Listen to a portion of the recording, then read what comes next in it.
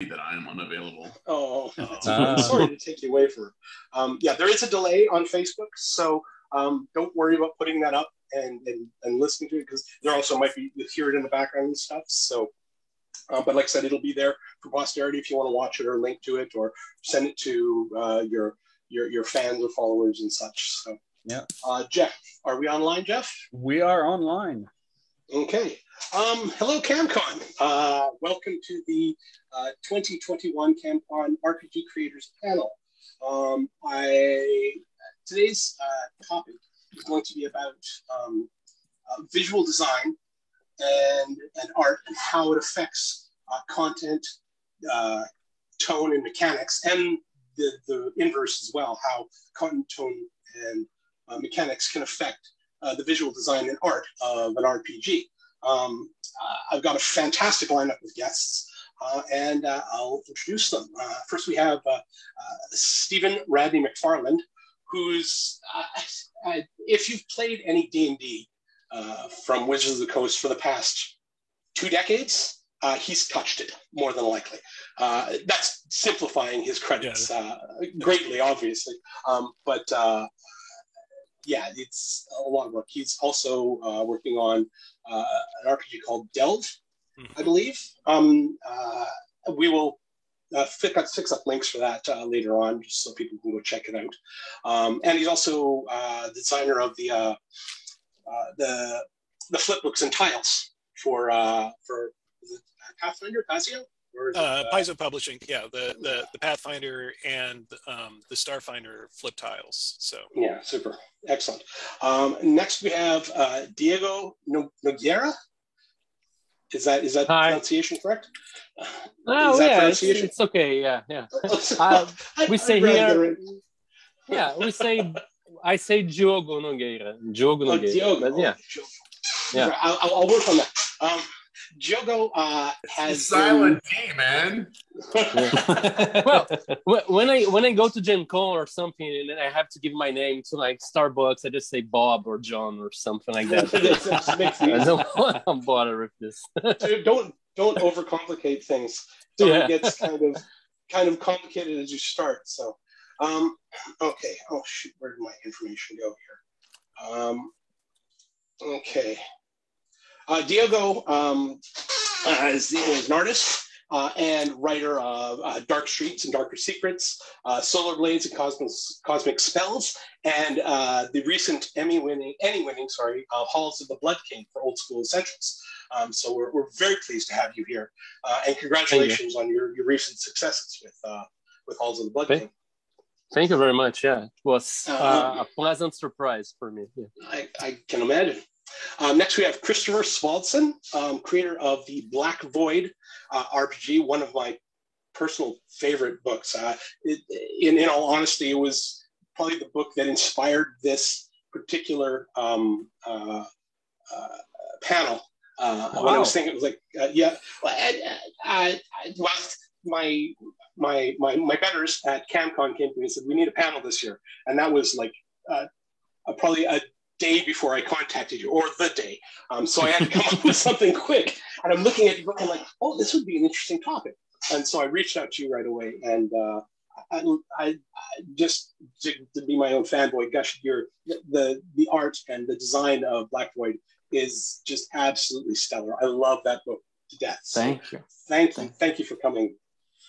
Well, my pleasure. I mean, I accepted the minute you sent the invitation, so obviously. And to be here with such illustrious people is obviously an honor for me, being a newbie in this field. Certainly. Well, you most certainly belong here. Next, we have Shane Harsh. How are you doing, Shane? You're muted, Shane. I'm doing well, thank you. Shane Harsh is the creator of Neurosia, the Sea of Tears fantasy RPG. And again, we're completely honored that you've come to join us. And we can't wait to hear what you have to add to the conversation along with everyone else. Yes. And last but certainly not least, Mark Greenhagen, who it might be easier to say what he hasn't done as opposed to what he has done in the RPG space. but creator of the World of Darkness. I Am Zombie, and the recently kickstarted Lostlorn. We are totally honored to have you here discussing this with us today. Glad to be here. Okay. I think it's easiest to start off fairly light and maybe ask everyone how they got into RPGs as a player, perhaps, or if I usually assume that most people who make RPGs started out as a player. Diogo, there we go. How did you get into role playing in your youth? I used it to study in a Catholic school here in Brazil. I was possibly 8 years old or something, and the teachers let us choose a book to read, like outside of the class, and make a report, and they let the kids choose. So they chose Death Trap Dungeon, the Fighting Fantasy game book, in a Catholic school, and they let us read that and play that. And so I became acquainted with gaming books, like Fighting Fantasy gaming books. They had some translations in Brazil, so I became obsessed with them and started like getting all the many different books I could get my hands on. And by the time I was about 9 or 10 years old, my family moved to another neighborhood, and in the building there were these older kids that saw me playing the Fighting Fantasy game book and invited me to play RPG, which was basically a game book that you could do anything you want. You could create your own character and everything. And that fascinated me. And we played Tagma, which is the first ever RPG published in Brazil. It's a Brazilian role-playing game. It exists until today. It's like the 3rd edition of the game here. And it was fantastic. My character like died in the middle of the game, and we went to the building yard to bury my character sheets in the yard. So we dig there and put my character sheets, and we buried my character sheet, and I was hooked from there, and couldn't stop playing. It never ceases to amaze me the popularity of role-playing games in Brazil in particular. It seems to be a very strong role-playing community down there. Yeah, it's kind of strong, but it's rather small. I mean, board games is getting big here, but RPGs it's still smallish. Yeah. Shane, how about you? How did you get into role-playing games? Yeah, I suppose you kind of have the first generation of adult gamers that were exposed to, say, the first edition of Dungeons and Dragons, and I would say that I'm the first generation of children. Right, I encountered it in 1980 when I was 10 years old, and it was my friend's brother ran a game. It was amazing. Of course, we died in the first dungeon. And immediately out of the gate, I tried to do something that wasn't covered in the rules, but just thematically made sense. And thus began my journey towards design and frustration with, lack of framework that might exist. So naturally, I just begged my mom to take me to the hobby shop. We got to the hobby shop. There were no copies of Dungeons and Dragons, but there was a copy of Gamma World. And, of course, nuclear Armageddon, all the rage back in the 80s, right? And so naturally I snatched that up and started playing it, and encountered Thundar the Barbarian, and immediately said, well, wait a minute, I got no spells in my Gamma World. So I figured out how to do a spell point system, like I wrote a spell point system for D&D magic, and was then able to have Ariel, the princess, sorceress. And so that was awesome, right? And that was kind of my journey in not only into gaming but also into design. And I started designing my first game when I was 16, right? Just trying to make things work the way I wanted them to, rather than someone else had decided to. No, totally. I totally get that, and I get that's why people created their own rules over the years. Mm-hmm. Christopher, how did you get into role-playing games? It's probably primary school, walking in the hallways of the school. Some of the kids, like a couple of classes higher than me, were sitting around this table with these little miniatures and throwing dice and so on and so forth. And I go, that looks interesting. And I don't know why, but for some reason they actually let me play with them. And and that's when it was born, So then it was like every recess we were just gathering, and I was sitting there with the cool bigger kids and so on.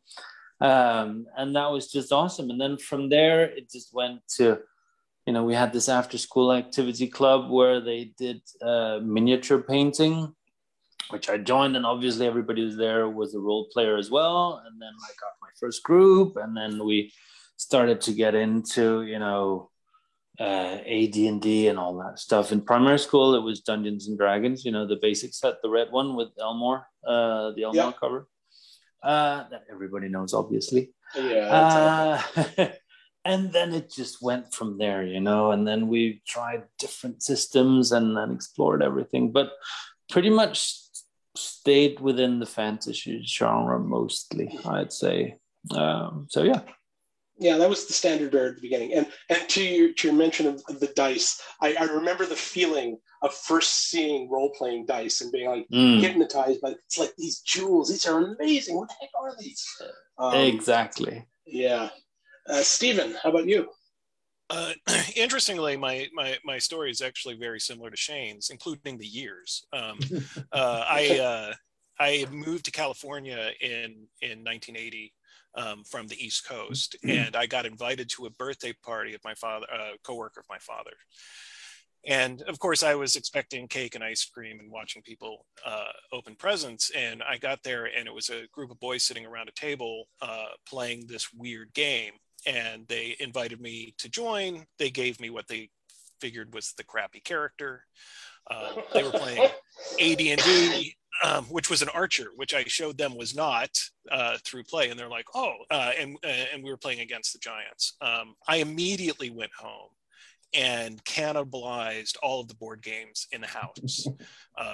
All the dice I could grab. I turned my battleship into a GM screen, and I immediately tried to replicate what I had experienced at that game table, poorly. But started running this stuff for neighbors and friends and everything else until we could finally get some actual books, which the first book, RPG book I ever got was the Duotone Tome of Horrors without the illustrations. It was I bought it for like 50 cents from a friend at school whose brother was selling his collection. And so so it was a hard slog for my original players. Not only did we not have the rules and I was making it up as we went, but they were playing the Tomb of Horrors, us not realizing how deadly that adventure actually is. Yeah, that's. I think a lot of people have similar experiences like that. Mark, yourself, how did you get into role playing? My first role-playing experience was with two Lutheran ministers, one being my father, the other being his intern, who after giving his first sermon at a church, came to Sunday dinner and afterwards said, hey, do you want to play this new game? And my dad and I were both avid war gamers. And so we said, sure. And we played D&D supplement. This is in the 70s. And I was instantly addicted and, started showing up at this poor guy's apartment, knocking at the door, asking him questions. And finally, he very kindly says, Mark, you just can't show up at my door like this. So, but anyway, my dad wasn't really that interested, so we didn't really play. So I just was learning from him how the game worked. But finally, I found some kids in the next town over. I grew up in a very, very small town. So I was the only possible person who could be interested in such a weird hobby. Yeah. I met them, and every Saturday we'd play. But then after a year, I stopped being invited because I guess I'd been too focused on, let's story tell, let's make this real, let's not just kill monsters. And so they kicked me out of the group. Not the first time, I might say. And I was devastated, right? So I sort of lost all my friends. But, those couple of years where I was just alone buying books, playing in my head, I think was really key to me becoming a game designer, because, as a teenage kid, I was basically creating worlds, creating stories, writing things down. And so that was really where I think, I sort of became myself. Awesome. Yeah. I think a lot of us probably had those experiences, and like to speak to a couple of others, like having the other kids let you join them. I think part of that is they were always on the lookout for new players. So it wasn't hard for them. It was like, what, this kid's interested? Bring him in. So I know that I've been on both sides of that. So now in terms of the topic we have today, the union between graphic design and the topic and the content of these role-playing games, is there an early game, like even before you really started getting into design, is there maybe an example of a game that might have really sort of kind of scratched that itch or shown you that there's an evolution that's possible here, that there might be a synthesis between how the game looks, how it's visually presented, and its content? Stephen? I think the first time was, because I became very obsessed and continues to be obsessed with Dungeons and Dragons. And when the Endless Quest books came out, and they had cover art by Larry Elmore, and that's the first time we kind of see Larry Elmore front and center on a D&D product. And then the internal art was done by Timothy Truman. Both of those artists just knocked my socks off, and it was so different and so much better than a lot of the art that I was seeing in D&D products at the time. I think it was kind of a showcase of what was to come, at least through TSR in that time period. But I remember getting that first Endless Quest book, and I was just like, whoa, this is even cooler than I thought it could be. And so, yeah, that was probably the first time that something really just knocked my socks off. Right on. Diogo? I had the Tagmar and we had the Dungeons and Dragons Black Box, the Challenger box in Brazil. That was the first game I played, but it was all medieval fantasy and didn't really make me like a big impact. I think the first game that I saw that was different and the art like informed how I would see the world and the game, the feeling of the game was Vampire the Masquerade. I think in Brazil they released the second edition or something. And this really iconic black and white art and like this yeah, that punk feel, like the gothic or something, and the drawings were really like the blood, the really graphic images for a kid. I was barely a teenager here, like 12 years old or something, and I got this book, and I remember the book smelled so good, like the paper was completely different from the paper of other books, and would keep smelling the book. That's because it had blood in the ink. Yeah. Yeah, I think it was the first book that really made an impact for me for the image and even the graphic design of the book, like the details on the borders, like this, like a gate, like a grated gate on the top of the page, and it was really different from what I used to play, like D&D and Tagmar and other games. Like GURPS was all just black and white and one image here or there, Awesome. Well, then let's lead right into Mark there for that. Like, what historically, as before you really got into like Vampire the Masquerade, were there games that tended, or productions that tended to meld those two elements together really well? I mean, I feel terrible saying this, but not really, right? Like no, just say it, Mark.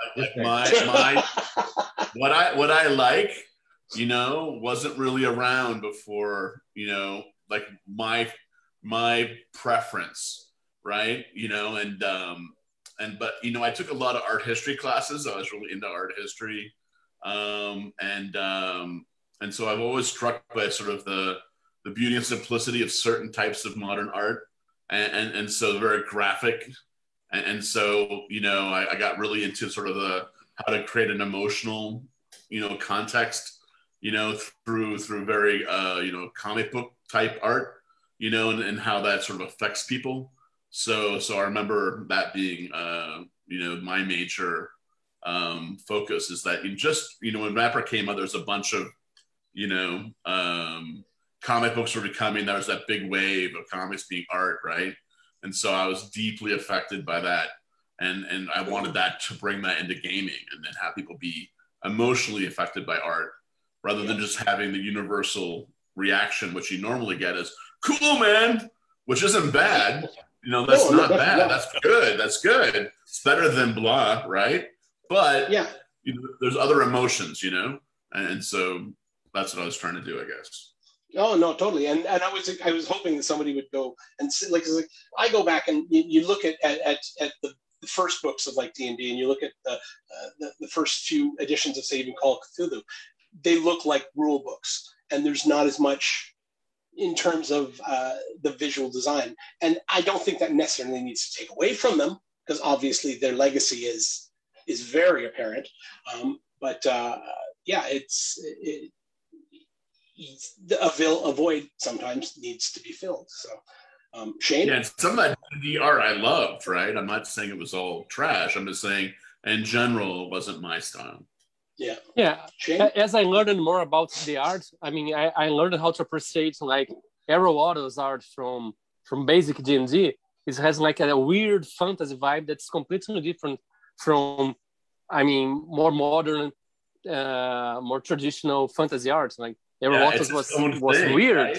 Yeah, it's weird. Now I love the art from the basic D&D, from the pink one, you know. Yeah, D&D art is its own unique thing, and that is in itself pretty awesome, right? Yeah. Like you can spot D&D art from a mile away. Yeah. And that is intrinsically cool, right? It has its own absolutely unique look.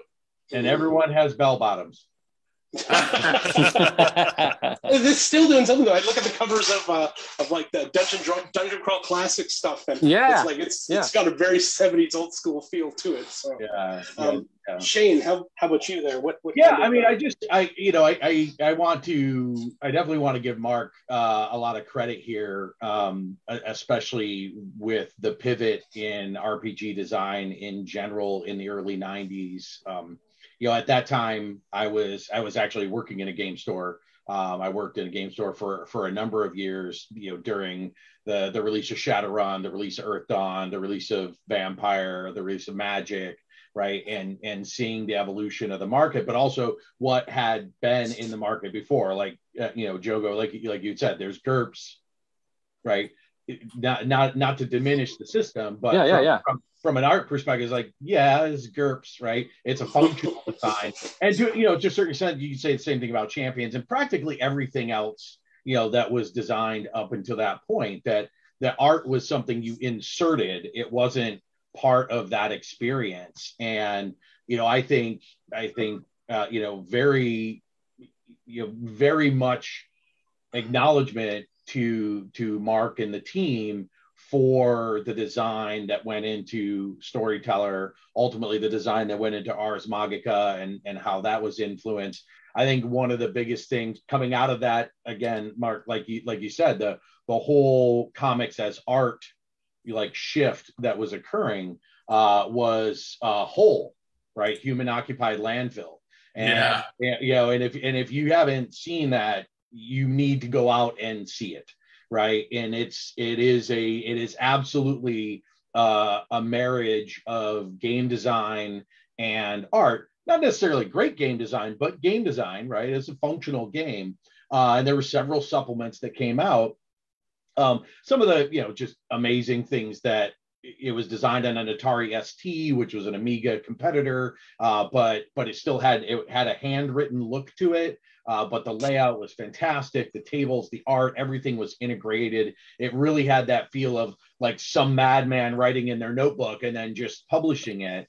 And that, I think a really good complement to like especially the level of professionalism that we saw with Vampire the Masquerade and the marriage of design, especially in the character sheet, and really trying to evoke, some of the feel of the game just in that kinesthetic artifact, right? And that's why I wanted to publish it, because I thought it was such a great compare and contrast, As soon as I saw the Gen Con, I was like, okay, I want your game. Yeah.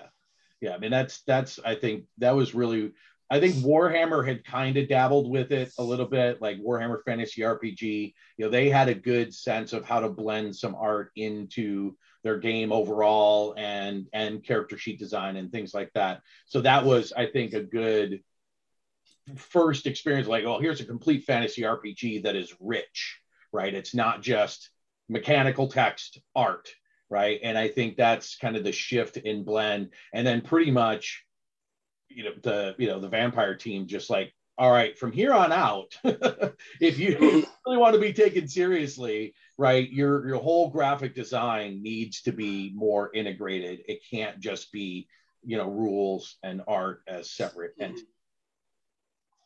I actually think that Games Workshop, especially that early in 80s Games Workshop with John Blanche and company, really deserve a lot of credit for pushing the envelope. I mean, I think Vampire also did that and everything else, but that in a lot of ways after, branching out from D&D and looking at other systems, it was a whole bunch of rule books that were like piece of art that might have something to do with what's on the page, text.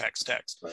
And it wasn't until I found Games Workshop and Warhammer, and then later the Warhammer Fantasy Role-Playing and 40K, and even Citadel miniatures, and the fact that a lot of those illustrators also painted for the studio those miniatures, that I went there and say, art deserves a better place in all of these products. It's an integral part of this. It's not just something that you ask an illustrator to draw something and hope it turns out all right. Well, and I think it was a foundational element of their success. I mean, mechanically, there's nothing particularly remarkable, especially about Warhammer Fantasy Battle, right? Warhammer Fantasy Roleplay, I think, makes some interesting choices, but Fantasy Battle, I was never impressed with mechanically. But that marriage of art and not just the art on the page, but the art in the figures, it was a whole experience, and you got to play with it, right? That was the kind of, I mean, in my opinion, the pinnacle of their design is Blood Bowl. Like, there's a big copy of Blood Bowl right there, right? And we can talk about the marriage of mechanical design and graphic design as befits Blood Bowl, because I think that's a real important piece. But I think Games Workshop really did a great spearhead there too. Christopher, what do you think? Well, I think most of what I was going to say has already been said, but it's still important. Yeah, sure.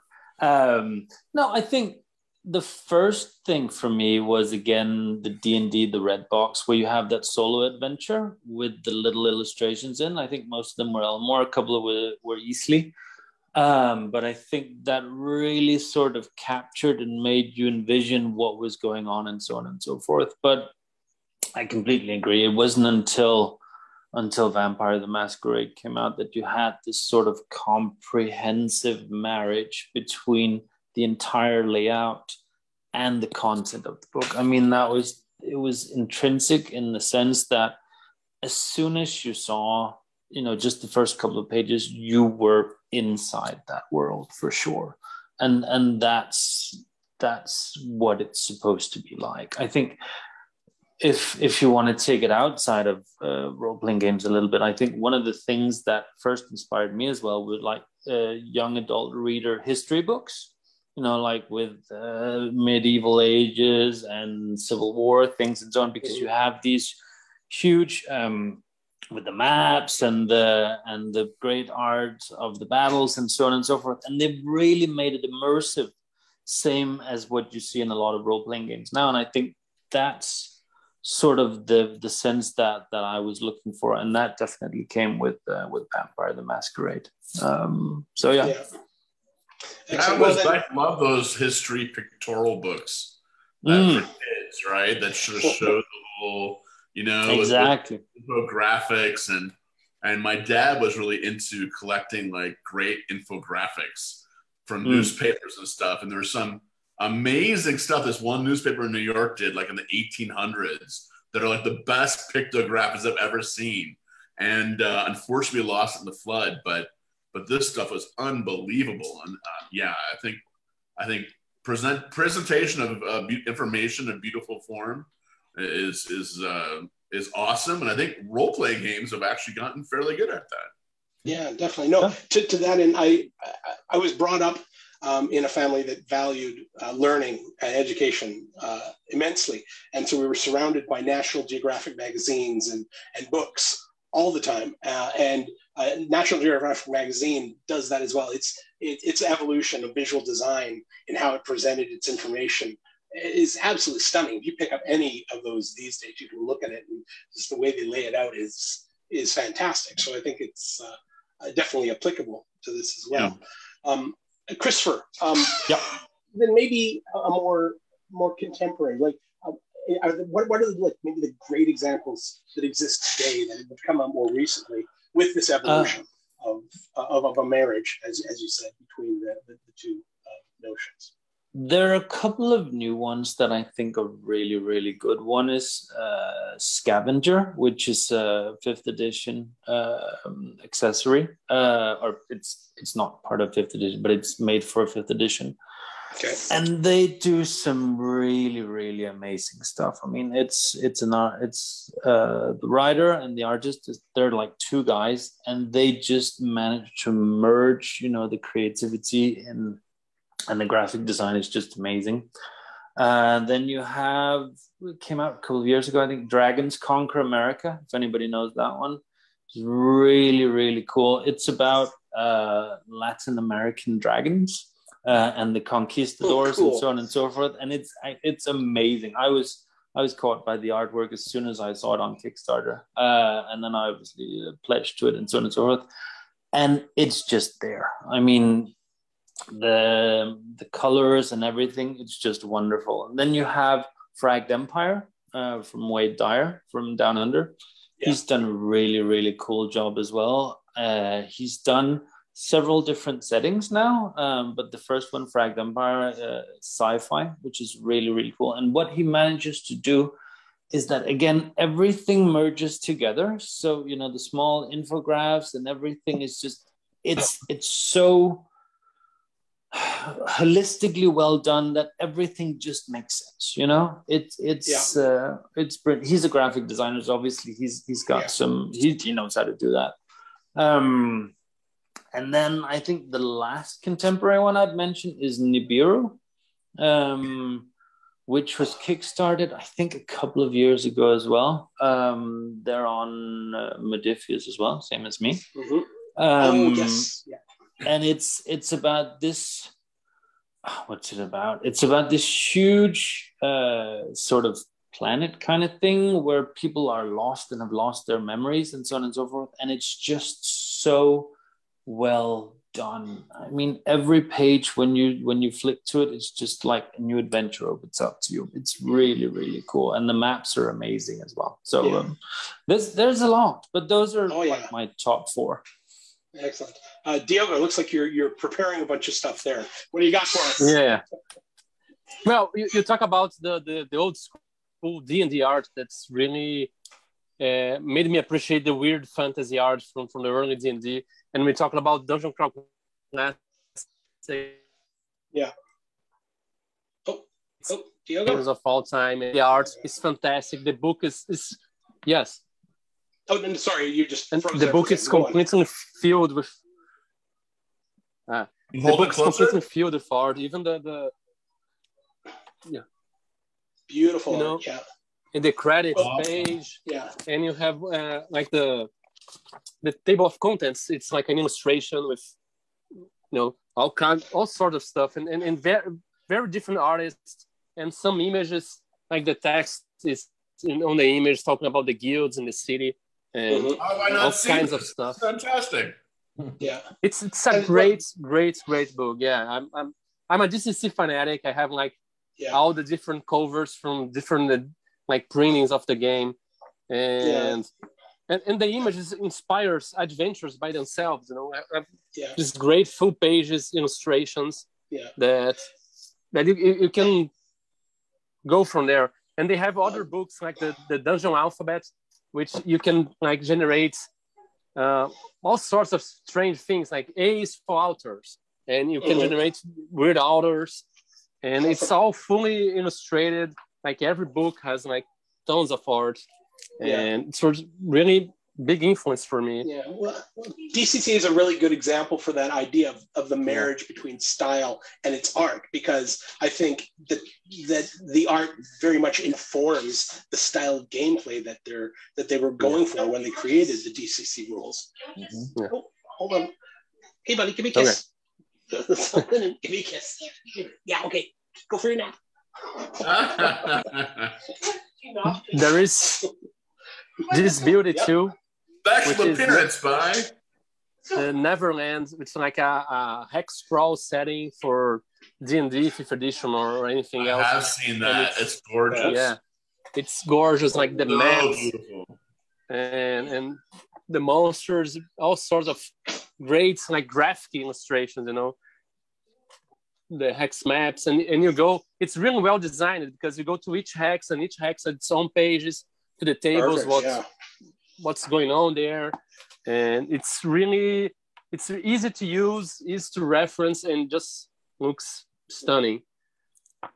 There's another one it's recent. It's kind of controversial because some people say it's kind of difficult to read, which is Mockboard. It's one of the most beautiful books I've ever seen. It's filled with content. Even the end papers have stuff you can use, like tables. And the book uses more than 100 different fonts, and it's like one of the rules of graphic design. You can't use many different fonts, but it's really it challenges your concepts of game design and graphic design. It's just really a beautiful book. It's really well produced. Yeah, I gotta get that one. Yeah, there is Mothership, which is like a space horror game, and it's more about the graphic design instead of the illustrations. It's really well informed. Like the character sheets has everything you need to create a character right in the sheet. You don't have to look at the books. This informs you how to create your character, and the book itself, like all the information regarding like ships in it's one spread. You don't have like to flip from page to another to find information. It's really well designed like that. Yeah. There's so many things to me. Like obviously, yeah. The Knock, like compilation, like a big zine compilation from the various blogs of the USR. It's really colorful and like these weird images. And I want to show like the dungeon here. They have an adventure in the back. It's really well informed, so you can see the description of the number of the room here is on the corner, so it's really easy to reference, you know, what sheet the description is, so you can navigate the adventure fairly easily. Yeah. And it's a beautiful book. What else? How big is your stack there, my friend? Yeah. I think if you want me to stop, I can stop. You know.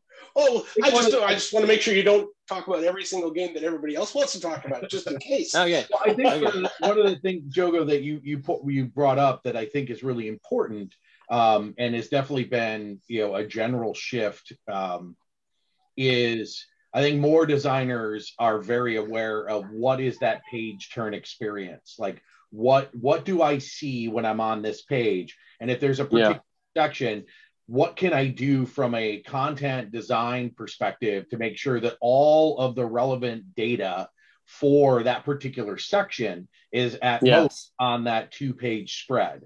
And that's not how games have always been designed. And I think, certainly the current game that I'm working on right now is a game called Nova 6. It's on our website, Legend Smiths.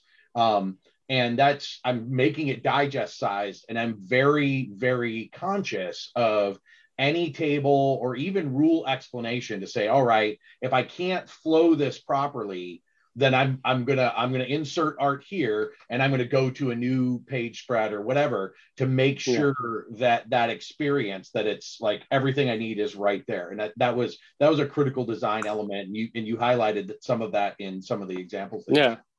Many creators. Yeah, sorry, Mark. Go ahead. This is a good way to describe the transition we're going through. Is that it used to be a focus on text only, right? Mm-hmm. And then the designer would throw in the art. Then it was a focus on page, how a page was designed. And now we're in the zone where everyone thinks about how does the spread look. So when you open the book with the 2 pages, designers are always trying to think, how are my spreads going to look? And for some of us, it's down to, at least for part of our books, exactly how each spread looks, which is an insane amount of work. Mm-hmm. But when you do that, then you have something that looks absolutely phenomenal, because you're integrating your work with the layout artists and the artists to create a unique spread, a unique experience every time you open the book. So every time you open the book, there's a brand new experience. It's almost like a screenshot of a movie, right? Each one is like boom. And that's sort of, I think, a very interesting place where we're at right now. Well, and text editing as well. Like in some of those layouts, you're like, this paragraph is 1 sentence too long. In order for it to fit. Like, exactly. I've edited my writing to make it fit the page. Yeah. Which is insane. Many authors edited our writing to fit the page, but yet it's important. Yeah. Many authors are writing the games on the layout apps now. Like they don't write on Word or Google Docs and then go layout. Many people are just writing while they're doing layouts. Mm-hmm. Yeah. That's actually something that I found very frustrating when I worked at Paizo for the 9 years that I worked on Pathfinder and Starfinder. Is they have Paizo style is very strict on no white space at all, right? And so it's a very old school based on white and black space. Right. It's very sort of old school magazine style, where I would have to add a sentence in a place that was already designed. Or what was worse, it's like, Stephen, could you make this feat or this class description a sentence shorter? And I'm like, what? I'm like, can we shift the art? Like that's load bearing text there, right? That's somebody telling you how to play the game. And it didn't happen all the time, of course, but when it did, it was just like, could you just add a sentence to fluff out this thing that's already kind of fluffy? And that is so Lisa drives me nuts. Shane, do you going back to the initial notion? Are there any games that you figure that are like kind of the penultimate of the marriage between design and content? Yeah, I mean, we've definitely seen, some evolution in that. I think, the Genesis engine that Fantasy Flight came up with all the specialized dice, I think that's iconic. But I mean, building on that theme and going back to, when a lot of that originally happened, Blood Bowl, right? You had specialized dice that were critical for the game, but had a very nuanced mechanic to it. Right? There's absolute success, there's absolute failure, but then there's conditional failure, there's conditional success, and then there's in the middle, and then your skills played into that to decide, how could I convert, any of those states into other states. And the restriction that introduced actually allowed you to think, I think, more carefully to kind of, Stephen's point about feats and talents and abilities and skills and what they would actually mean for the game, and to make it, especially in a game like Blood Bowl, which is timed, right? You don't want to introduce things that are going to slow the game down because of that time element, and yet you want to create a very nuanced level of play and talent interaction. And I was blown away by that, when I first encountered Blood Bowl in the 80s, and then wanting to see that actually in a fantasy RPG, right? And you know, the interplay that they came up with, because it's so easily expandable, right? To non-pitch situations where you're, you know, trying to move a ball. And I think we've seen a lot more from Modivius and Free League and things like that. And what does it mean? What do the dice mean? And what do the choices around rules as they interplay, as opposed to just a straight roll high, roll low, did you do well, right? And that's, you know, that's even the approach that I took with Nova 6, and wanting to have the dice tell me the outcome, right? I didn't want to have to look up on a chart. I wanted the dice to be definitive and not just a high low type scenario. I wanted to do it with regular dice. Like, I didn't want to have to manufacture special dice, because while it's awesome, right? It's very expensive, and it's very difficult to deal with. And so a lot of that influenced my design over the years, culminating in what I'm working now on Nova 6. Excellent. Mark, like, given that even many members of our own panel citing Vampire the Masquerade as kind of one of the turning points of visual design in role-playing games, both how does that affect you moving forward as a game designer, and what now do you look at to aspire to in terms of moving forward in terms of game design? Sorry, that's a bit heavy, but yeah. I mean, first of all, I always try to look outside of gaming for inspiration, because I want to be cutting edge and innovative in every way I can, because I just like being that. But as I've aged and matured, I realized that probably with Vampire, I got very lucky in my timing, and so the audience and the fan base is not always into innovation, right? Like, we're very much in a nostalgia phase right now, and I think that's one reason why I Am Zombie didn't really have success, is that people want the same old thing, right? They don't want the new, and so there's a very delicate balance with that. And in terms of art, you know, I mean, I used to tell the writing and developers at the writers and developers at White Wolf, you know, your writing doesn't matter except to the extent that you can inform the artists of what to do, because the art sells the game, right? And the graphics is everything. And I said that I say that as a writer, right? I accept that, right? Like this is just the truth. And I'm as not much saying as people don't want to say it, I'm not saying that as an artist because I want to be superior to you. I'm saying that as a fellow writer, that we have to understand that our role is to create this beautiful world and create this context. And then also, you know, we're the long tail. The writing is the long tail, right? People stick with your game because of the writing. But that initial bump, that initial will they buy it or not, that entirely comes from the art. And so the books are judged by their covers. As much as that's a horrible thing, it's sometimes not. I mean, the first that's why they have a cover, so it makes sense. And kids these days don't want to read, right? And people want something new, but not too new. Right. They want to feel like it's a familiar book, but yet new, you know. And so it's a very tricky thing to intuit out what people want and what they don't want. So, and for me also, it's very hard because I've been away from gaming so long. Like, you know, I live in Central Asia. You know, I spent a lot of time in the Middle East, you know, working on stuff not connected to gaming at all, although politics is a game in a way. And so I'm just sort of coming back to gaming and like, I feel like a newbie, you know?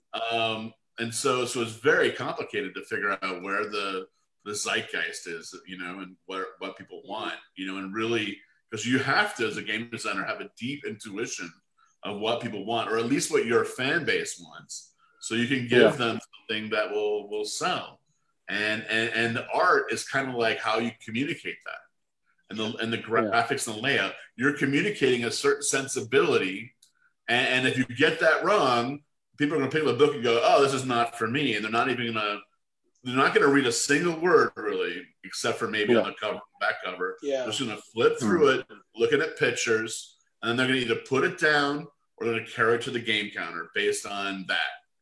And so that's why I say that the art is everything, because the only words they're going to read is the front and back cover. And other than that, they're looking at art.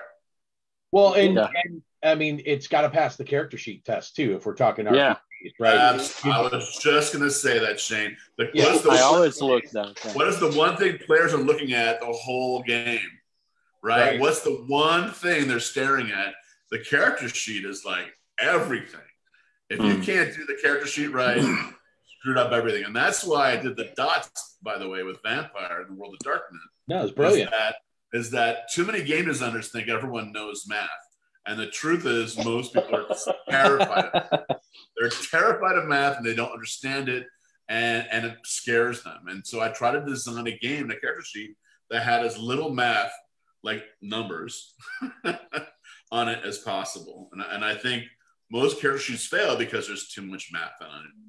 And that's true. I think that's that's always my test. Like when I look at a new game, I get drawn to it. I look at the art. I go to the character sheet and I go, can I understand this game from the character sheet? Right. And if it's just a bunch of abstract boxes, I'm like, no, sorry. Yeah. Right. There are a lot of games that I got interest because of the art or the concept. And then look at the character sheet. There's so many stuff, like so many boxes and arrows. And they are, maybe they're informative, but there's so much stuff that's, that's going to be too much trouble to learn this. I'm just going to leave it there. Well, and I think there's actually a problem with this. And we talk about, Mark talked about the person who goes up into the thing and make sure that the art speaks to them, and whether or not they're going to go to the counter and buy the thing. But it doesn't stop there.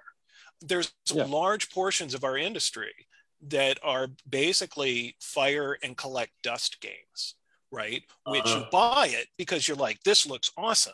And I might play it.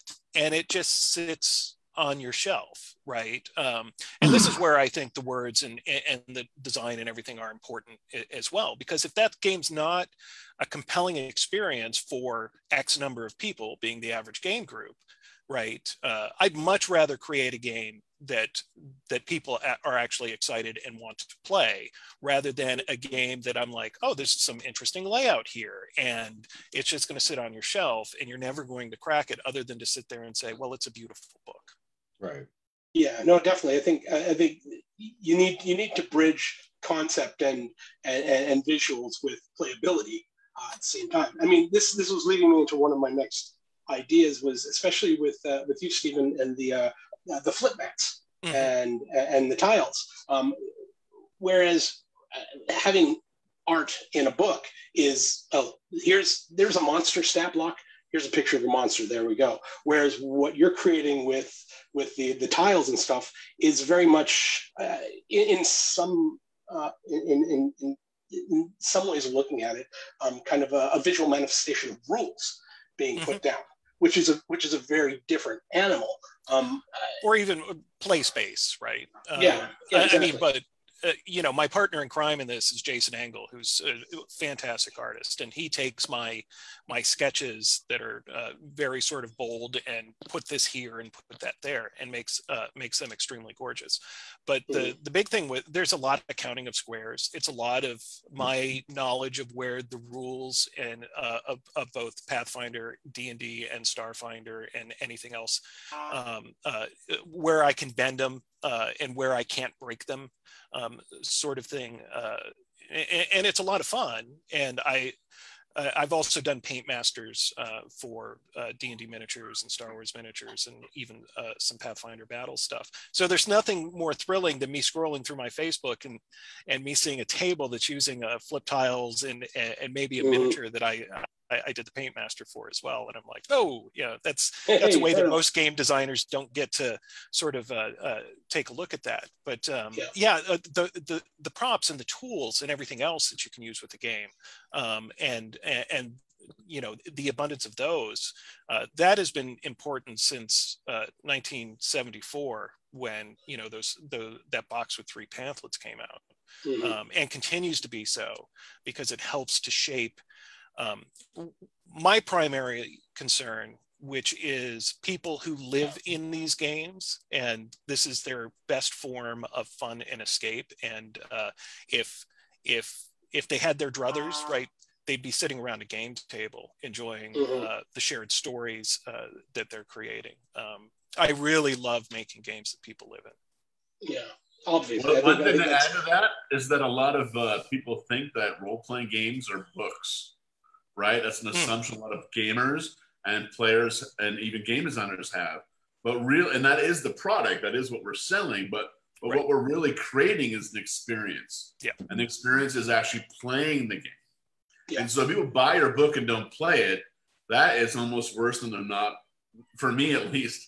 I would almost rather them not even buy it. I would at least play it once. You know, that's not being used as it's meant to be used. You know, and so what you desperately need and want, especially if you want a company or a game line, is you have to have people play it.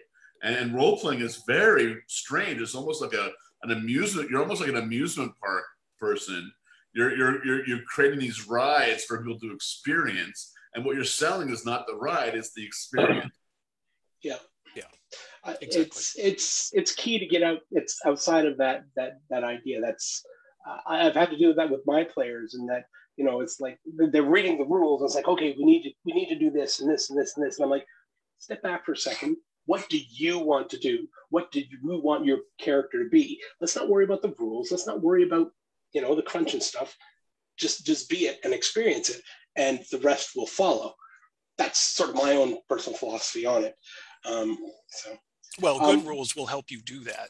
Oh, definitely. The rules are there for a reason. Right. But rule 0 is always, if the rules don't work, do something else. I think almost every role-playing book you read, that's going to be one of the first things they say. So always say yes, except to the rules. Yes. Well, then leading from that, we'll start with Christopher. Maybe in terms of your own work, has there ever been a time when you've created rules that have directly affected maybe the visual design element of your game, or vice versa? Maybe created some visuals that you thought were really cool that you needed somehow to incorporate in the rules or the crunch of the game? I think both, actually. I mean, certain chapters have a layout because they pertain to a specific element in the game, obviously. It's about the black void, as it should be obvious from the name. So you can see, you see the void encroaching on the pages, as you see in these, for instance. Nice. Which you don't have on, let's say, the rest of the book, where it's more sort of straightforward. Obviously, this is about blood ritual, so you got to have something. So you have full bleed. Yeah. So I think what I try to do, and that's why I probably spend way too much time designing each page, is that it has to invoke what the page is about. You have to, the minute you flick it open, it has to sort of give you an idea of what you're actually going to read. And that takes forever. But when you flick through it and it looks the way you want it to look, that's completely worth it. So that's one aspect. The other aspect is usually what I do with my artists now is when I brief them, I just give like key points. I don't tell them everything I'm envisioning about, if it's a character concept, for instance. I just mention like the 2-3 vital things that the character needs to have. The rest I sort of leave into their capable hands, because that way they come up with something that I probably hadn't thought about, which in turn inspires me to add different things, and that makes the universe much more alive. And I think one of the reasons, I think I've done that actually from day one, but it's become better and better because I've continued working with the same artists. So now we're more in sync with, my vision, and their vision has become part of that as well. So it synergizes quite well now.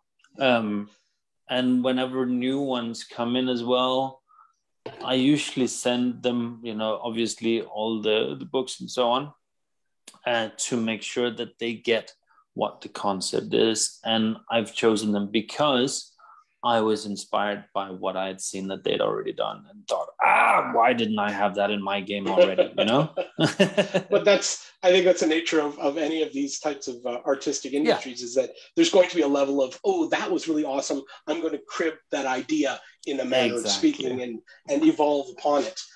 Diego, same question. Diego, is there, especially with you as someone who both does art and is a writer of games and rules, are there any instances where you've had to where you've been affected on either, or like your art has affected the rules, or the rules has affected your art?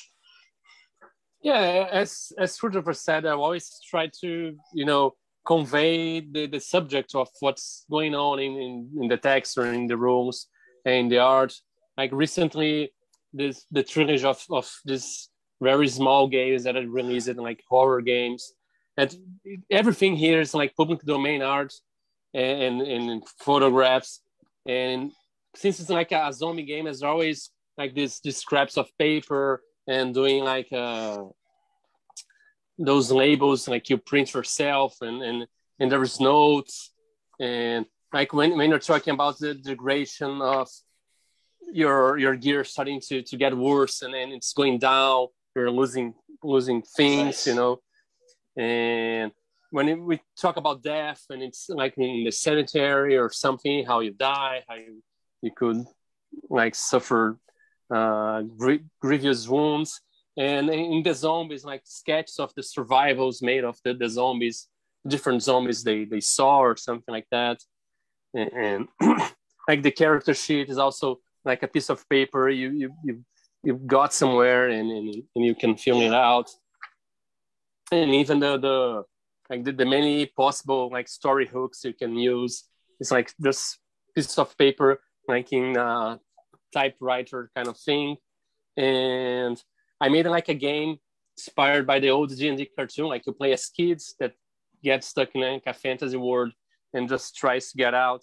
And it's all made to look like a picture book, because I use it to be a children's book illustrator and writer. So like a square book, it's very colorful and like really big images and just not so many words per page, but it is always like a lot of art, like oniric art and these fantasy words. And many of the entries I did for the locations in the setting were based on the images that I had. And I look at the image, and then I created the content and the setting and the tables to generate possibilities.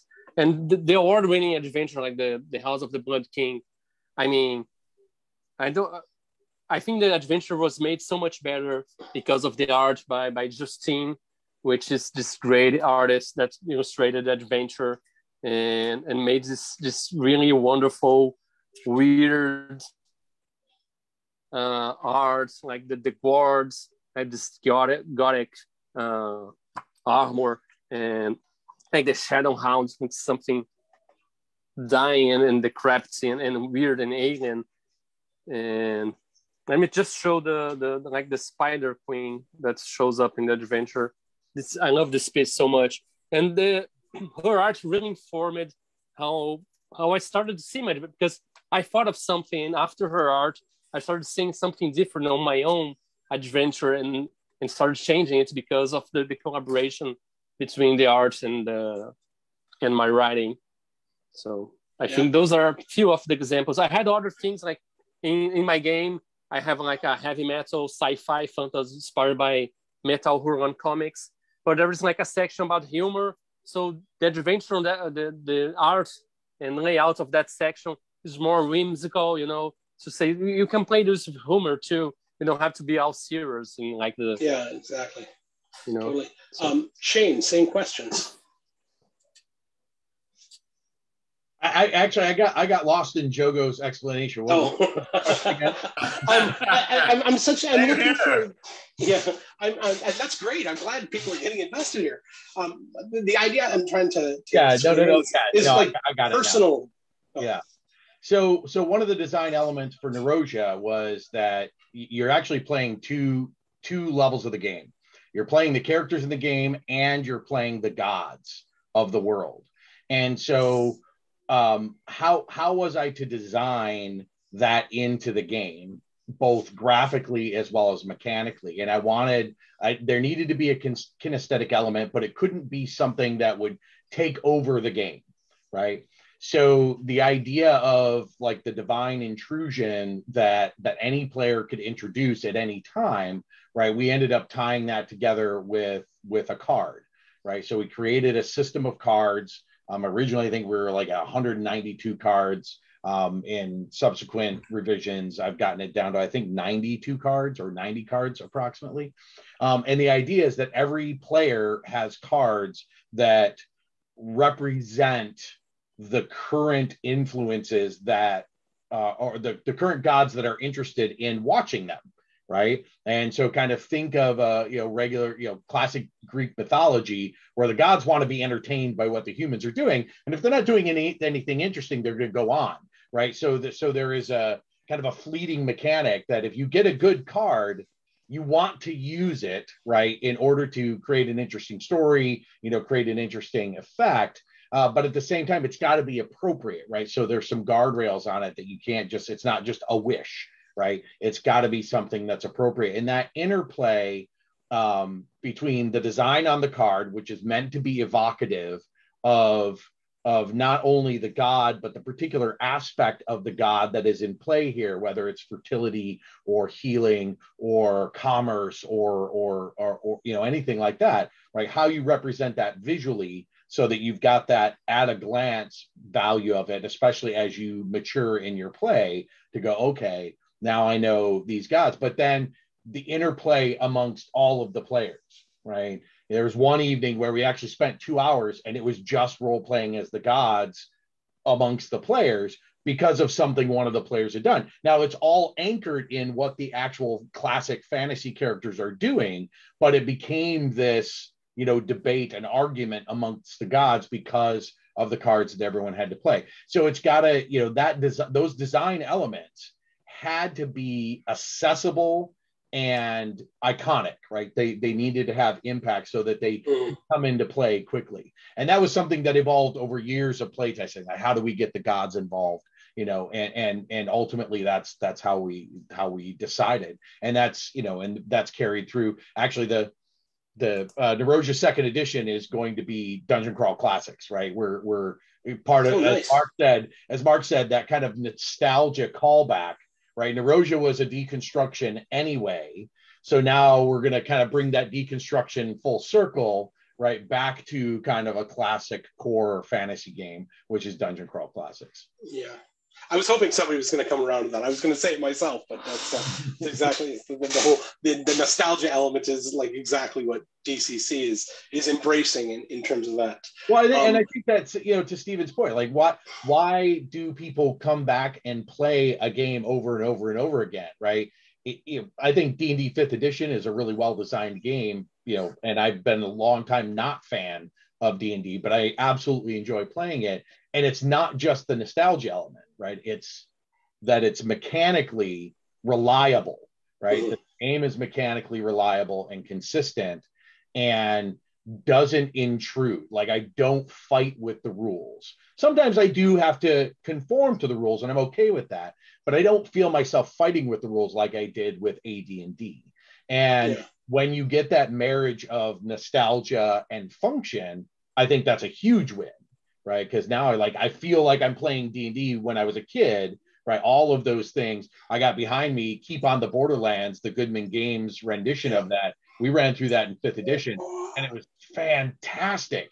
Like, just going back to the keep, and just that massive sandbox that it was fantastic. But to have all those 5th edition modern design elements available to us was also fantastic. So I think that's a good circle that we've completed.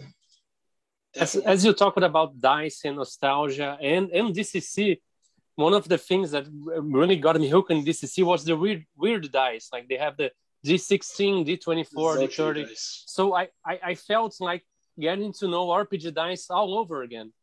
I am the translator of DCC RPG here in Brazil. And one of the slogans we made for DCC is like, DCC RPG, play RPGs for the first time again. Like, right. Because for me, it felt like playing fantasy role-playing all over again for the first time. Nice. Yeah, no, that's very apt. I like that. Mark, in the production of all the games that you've been involved with, have there been any instances where the visual design has drastically altered how the rules or the content and crunch has come out of the game, or vice versa? Has there been a time where you've written some rules and said, oh God, we need something that visually represents this somehow? Yeah, actually with the current game I'm working on, Lost Lorn. Because we had such a long lead time, and because I was able to, basically spend years now developing it, and I had artists who were willing to work, for future payment, but basically for free, for a couple of years now. We were able to do this miraculous thing of sort of evolving the game step by step in conjunction with the artists. And so, one of the truisms in gaming is that often when you send art concepts to artists, they have no idea what you're talking about. They don't read what you send them, and they don't listen to what you say. Right? And so until a game comes out, they can kind of page through the book, which, by the way, advice to any up and coming game designer, always send the book to artists. Like if you have a book, send the book you already have to your artist, because they'll look at that, right? But they're not going to look at your sketches often, Although I know, Steven, you have an artist you said who does look at your sketches, but generally this is not the case. But anyway, with these artists I'm working with, it's like there is a conversation, and this is just this incredible luxury that I'm very lucky to have. So that's kind of a unique feature, is that we've been able to work with not just one or two, but a whole bunch of talented artists to sort of grow the setting. And so the whole writing department, and everyone has just all been communicating together. We have a whole big team of people, and it's sort of this a wonderful collaborative experience, which is akin to like what the magic of a role-playing game, right?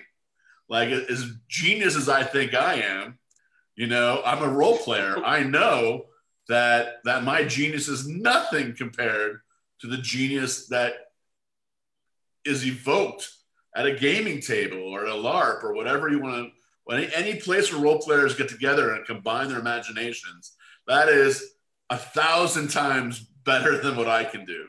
And so, I feel like finally I get this amazing experience of creating a game that is like the beauty and magic of role-playing itself, like a truly collaborative experience. And as a very lonely kid, who's kind of a loner in his life, right? Living in weird countries, traveling always kind of alone. It's kind of a cool experience. And I think hopefully it's going to create a much better game. Now, whether it sells, we have no idea, but hopefully it'll be a better game, because that's what I'm, most concerned about. Got to throw it out there and see what happens. Steven, same notion, same idea. Have there been any moments where this has been a thing for you? Yeah, but sometimes in the negative. Over the years, I have probably written thousands of art descriptions and art orders for various things, and by all accounts, I've become quite good at them. Some of my artists are like, you write the best art descriptions, and part of that is being brief and bolding the stuff that's really important. Usually, if it's any more than 3 sentences and you're not getting your point across. And there is that sort of thing that artists don't read, and there are definitely artists who don't read and don't listen. I try not to work with them because I find it frustrating. But sometimes just through expediency or the way that a team is structured, I won't be able to see the end product. One of the things that I've learned with art descriptions is never tell an artist that the character is wielding a glaive, because 40% of the time you're going to get the thing from Kroll. And so it's all like, no, it's a pole arm. Like, just make it a pole, right? I remember a Paizo book. It was NPC Codex, where we got the artwork and I saw it in layout. I'm like, we need to switch that art. One, we've got a thing that's similar, but I don't think we want a copyright violation. I don't know if they're going to come after us for that, but we need to switch that art. And so there's been a lot of things where the artists come in and it's all like, one of my funniest examples is I wrote Grendel for Pathfinder. And of course I like to do my homework, and it had been many years since I read Grendel. And the wonderful cover art had already come in from Wayne Reynolds. And it had Grendel on the cover, wielding a club. And then the art that I got had Grendel wielding a club. And the big thing stated many times in that story is Grendel does not use weapons. So we couldn't do anything about, like, it's said many times, right? Grendel rips people apart with her bare hand, does not. So we were able to Photoshop the club out of the picture in the thing, but we didn't want to tell Wayne to take the club off of his beautiful painting that we know he does, not digitally, and everything else. And so we had to let it go with that. My big focus when I have full control over how a thing's laid out is you've got to look at it through a bunch of lenses, right? Is it pleasing? Does it open yourself up to the imagination of what you're trying to present? And then, is it clear and crisp and readable? And then lastly, because I do like to make games that people live in, is it a good reference book for when I need to find that rule? And so I'm very sort of picky about if I've got rules about exposure to the elements, I want to have a nice, stunning picture of somebody dealing with exposure to the elements, because when people flip, they're like, that's the page I can find this stuff on. It's especially when it comes to rules that don't happen at the table very often. And so being able to go through and find exactly what you need, not by looking at an index, but just by flipping, is very important to me. Right on. I have a question from our viewership here. A question from Bryan reads as such: making a game brings passionate people together and sometimes heads butt. So as a team, how can you handle the bigger conflicts about rules or other world building decisions, etc., to make sure everyone is heard, but the issues gets resolved as a team? Christopher, we'll go with you first. Well, luckily, I don't have that problem because I'm the only one working on it. Well, but you have artists, so I mean, like, yeah. No, I mean, the thing is, it's about compromising to a certain extent. I think what you have to do is you have to identify quite quickly what are sort of the essentials and what are the vitals. Everything around that can be tweaked and so on and so forth. But I think is that just a funny way of saying what hill you're going to die on, kind of thing, or? Yeah, kind of. I mean, but I think I've been incredibly lucky so far that I haven't really experienced any of those to any significant extent, so to say. I mean, I'm sure we've all had well, that's not entirely true. I have worked with some artists where whatever they did is like, okay, I'm never going to work with you again because you don't, like Mark said, you don't listen, you don't read what I write you. And I've told you like 20 times, don't go for that color scheme. And they continue to. But I mean, It's difficult, but you gotta pick your battles to a certain extent. And sometimes you wanted an image or something on a page, and it's just not going to be there because whatever you had is not worth it, and you can't afford to get a new one. I mean, that occasionally that happens. So yeah, but I mean, again, identify your vitals and then stick to your guns on those. Everything else, in the end, hopefully just embellishes the experience. Like everybody's saying, what's important here, I mean, for me at least, is I don't think I create experiences for people. I create a framework within which they can build their own experiences. Nice. And that's what I want the layout and the art to really sort of bring across. You know, I don't want it to be too detailed. I want to leave something for the imagination to kind of be spurred by, you know? Yeah. So I think that's sort of where it is. Perfect. For me, well, Shane, same thing actually, because I realize you're probably a fairly small team too. What about you? Yeah, actually, I mean, I do have a team of collaborators, right? Legend Smiths, right? We are plural, right? There are more than one of us smithing away.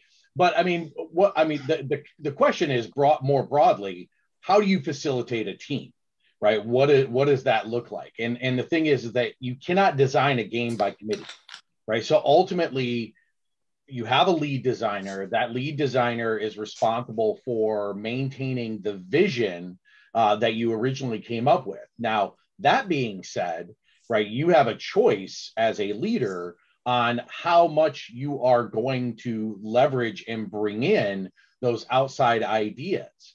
And what I've spent a lot of years actually just in general facilitation and in leadership training and things like that. So able to bring all that to bear.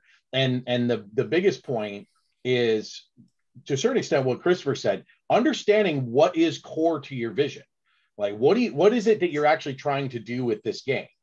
And then when there's a disagreement about how to do that, then to be able to have a constructive discussion around that, to say, well, this is why I think we need to do it this way because of the vision.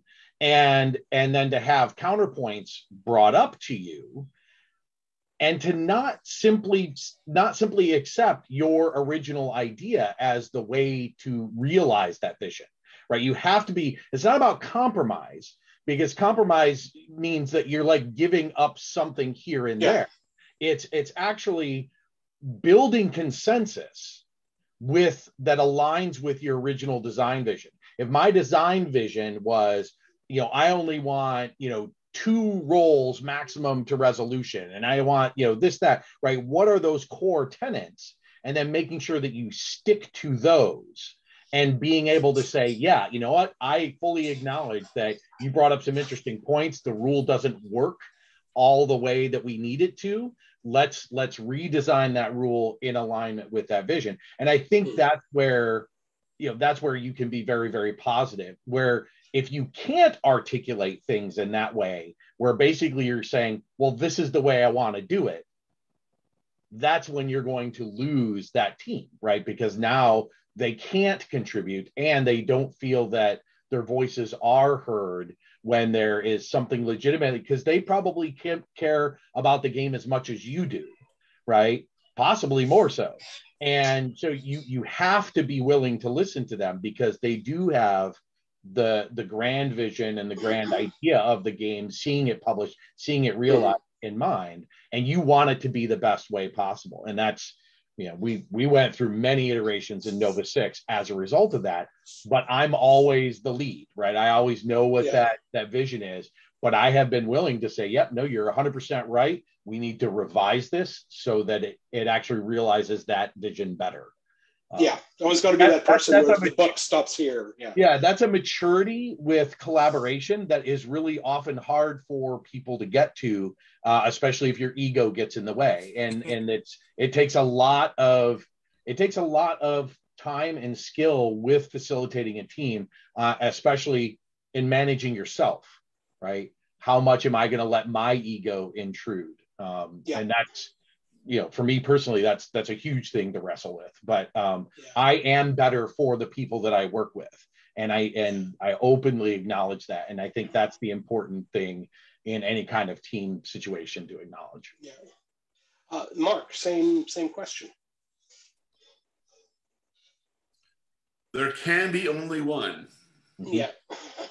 Yet at the same time, I believe deeply in collaboration. Mm-hmm. But I also believe in the supremacy of the artist. Mm-hmm. And so it's a conundrum. How do you have both collaboration and one person deciding everything? And one strategy I have is that, just like at improv, always say yes. I try to, whenever people have an idea and my immediate reaction is, oh, that doesn't fit. That's not, you haven't read the work. Instead, what I try to do is I always try to find a way to change the idea slightly and make it fit in somewhere. Maybe not where they wanted it, but I always try to say yes and make it work somehow. And I've found that's almost always possible. There's always a way to make it happen. Vivian, I'm in a meeting. Vivian, go to bed. It's late here. Vivian, it's 12:30 in the morning. Go to bed. I apologize. I have to ignore you, Vivian. Okay. I think it's moments like these that make these panels that much more wonderful. Vivian, go to bed, or I'll call your mother. So the whole thing about that balance is the most difficult thing to figure out. And oh my gosh. Oh, and there we go. And Mark's going to go figure it out. Well, Mark's will figure it out. We'll go over to Stephen. We'll let Stephen figure. As a side note, just I know how this happens. Last year I was producing the artist panel, and we were just starting, and in the background you could hear my wife hollering at my son, "Stop playing with your wiener!" And it's still in the feed on our website. So these things happen. It's wonderful. It's great. So sorry, Stephen, go ahead. I don't know if you should ask me this. It might be a little bit disheartening, because one of the things that I've struggled with in my 21-year career is the fact that I've had some really atrocious managers. And for good reason, right? Creative people get promoted up to a level of management, and they really shouldn't be promoted, or at least, they're just not very good managers. And I've also had some really great managers, and I respect those a lot. But I think it's a lot what Shane's saying is being able to have a vision while collaborating as a team and being open to possibilities that aren't quite your own. And that is, I think all industries are kind of suffering from this, with everybody going home and figuring out that the manager who brings the cookies isn't quite the manager who's best at leading the team.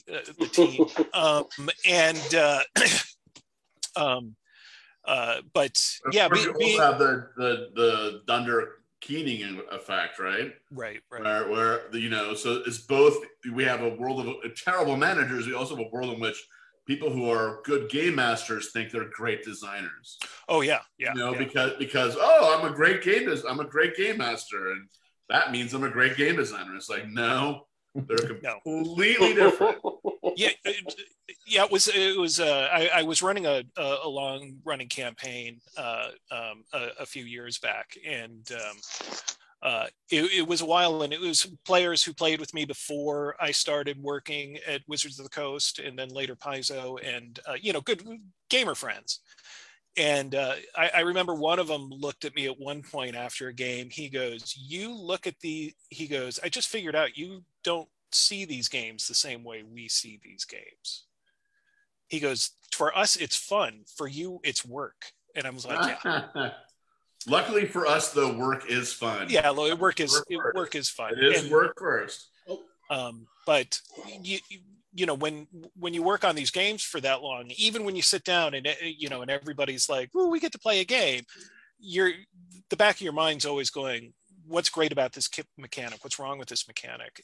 What's great about this story element? What's wrong with the story element? Right? You're always sort of looking at it through that sort of lens. Even with board games, they're kind of ruined for me because I don't care if I win or not. Right. I'm analyzing the game. Yeah. I'm still having a great time. I just don't care about winning, and that kind of annoys my kids. Yeah. And so so in a lot of ways, right, do what you can. Know your strengths, know your weaknesses, be open and honest. You know, don't be confrontational until you have to. My Roadhouse Dalton rules: just be nice, right? It's until it's time not to be nice, which hopefully those times are few and far between. Realize that everybody you work with is another person, and they have good days and bad days. Come honestly and compassionately to the table whenever possible. Those are the best ways to be part of a team and then even facilitate a team. It sounds like simple advice, but it's really true. Oh, it's hard in practice, obviously. So, Diogo, your ideas. Yeah. For most of my stuff, it's really like a personal project, and early in the beginning, I did most of the art of my own stuff, but before that, I tried to publish a game here in Brazil with like a friend of mine, like in a partnership, and it didn't work out so much because we wanted different things, and after some point, for me, I felt like I was doing most of the work, so it kind of stopped there because it was going to be like, for the first project I wanted to make like a 500 pages book, and it's from like an independent publisher, it was like impossible. And then I switched to more compact stuff, but now I just started being invited to collaborate with other authors like recently from last year, and for me it was great because like I'm from Latin America, and I always felt like an outsider. And then I started being invited to work with people from Europe and the United States, people that I really admired, and I was following even before I started writing anything. It was really fantastic for me, and I always take those opportunities to learn. And I'm really not really so attached to my stuff. I mean, if I have like a strong concept, I try to reinforce that. But they give me ideas, and even if I don't agree so much, I try to learn as much as I can and try to incorporate that. And if it's not to my liking now, I can remake it sometime later and interpret it in a different way, you know. So that's usually how I approach it. For me, it's just an honor to be working with other creators that I admire, and we exchange stuff, and I learn a lot from them. And that's how I see it. Okay, that's awesome. Mark, and anybody else may want to chime in on this. We have a specific question about from the Werewolf rulebook. I had this awesome and quite graphic sequence of characters transforming to Krynos form and fighting to death over several spreads. I think it's a very iconic of the werewolf theme. Was it an idea of the artist, or is there a story behind it? Do you know what he's talking about? Yeah, I do. That was an idea. Obviously, when we started Werewolf, my first thing I said is this is going to be our comic book game. And then because Josh Timbrook was my friend and I loved his art, I said this is also going to be our anime game. And so that was going to be the main area of difference. And I knew if we're going to have multiple games in a series that nested together, each game had to have its own identity, not only in terms of the writing, but the graphics. And so I wanted the graphics to be completely different. And we expressed that by putting holes in the cover, which turned out to be a mistake when it's a softback book. But enough of that. I was very happy with the idea at the time. So anyway, in terms of thinking about comic books, I believe it was Josh who came with the idea of, let's do, let's not just think of pages and spreads. Let's do things over many pages and have a continuity. Rich Thomas, who does Onyx Path now, also was involved in that. And it was a lot of work, but I think it really paid off. It sort of created a unique texture to the game that hadn't been around before. Right on. Okay, I've got one more question. It's for everyone, from Hamad. When you think back on how you designed your first game and overcoming the challenges and pitfalls involved, what do you wish you knew back then that you know now? What advice would you give to someone designing their first game? Let's start with Shane. I honestly, Kiss. Really, like the first game that I published was a 500-page monstrosity. I'm glad that I did. I would not have been able to do it without some of the collaboration that I did. And it's almost like in coming around and starting Nova 6, it was that keep it simple philosophy. I think, don't try to redesign Dungeons and Dragons. Try to come up with just don't. My entire career, man. wait a minute, that's what I'm doing right now. That's exactly what Lost Sword is. You guys are professionals, right? Holy shit! Your first game out the door should not be to try and redesign Dungeons and Dragons. It's been done very well multiple times in different ways, and chances are you're unlikely to be adding something novel to that approach. Now, Stephen and Mark, right? These guys probably absolutely are bringing something to so I really hope so. But now I'm going to be up all night questioning myself. Thanks a lot. I will not sleep awake. I'm sure of it. The term, like when there's a game design conference called Metatopia where you get to meet all these great designers, is fantastic, and the term is fantasy heartbreaker, right? Don't write a fantasy heartbreaker unless you know what you're doing, but keep it simple. Like, make your game. I think one of the like Morkborg coming out of nowhere, right? I think what makes it great is that it's thematic, it's wonderful, and it's simple, right? And then you can build on that success. Just don't try to tackle 500 pages out the door, not to mention that most people don't want a 500-page game today, right? And so that's yet one more thing, just keeping it simple. And James, there was a question earlier about player-facing dice mechanics, so I want to I did see that. Okay. I'm done with my answer to that question. Keep it simple. Not a problem. Yeah.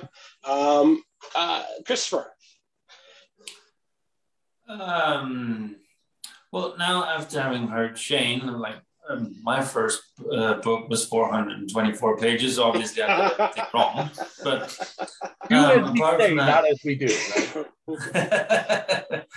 No, I think there's two things. One thing is learn when enough is enough, because you are your worst critic, and I think I'm probably not that different from everybody else in being a perfectionist. You want it to be the epitome of what it can be, and that always takes way too long, and quite often means that you actually don't end up publishing it, to be quite honest.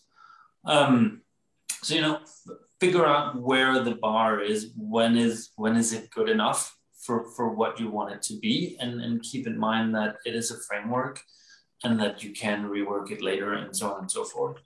So that's one thing. I think the other thing is, for me at least, work with more intrinsically with more people, because as I said before, this is sort of a passion project, same as Diogo said. And I think working on games, it's always good to have more eyes on it. More eyes and more ears are always better than just your own pair. So get more people heavily involved, also because then you're more people to do the heavy lifting, which is really, there's a lot of heavy lifting.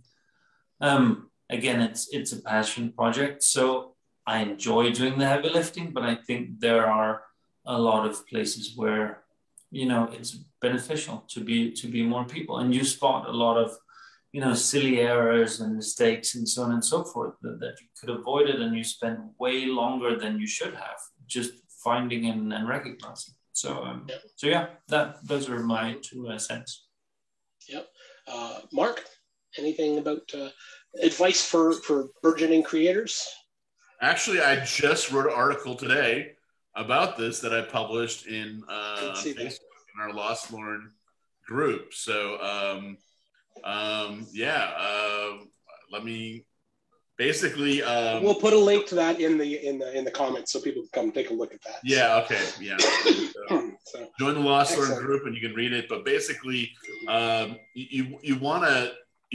A lot of time is wasted by game designers going backwards. Like you spend a lot of time working on the game system, and then you figure out later on, oh, I don't need this game system, right?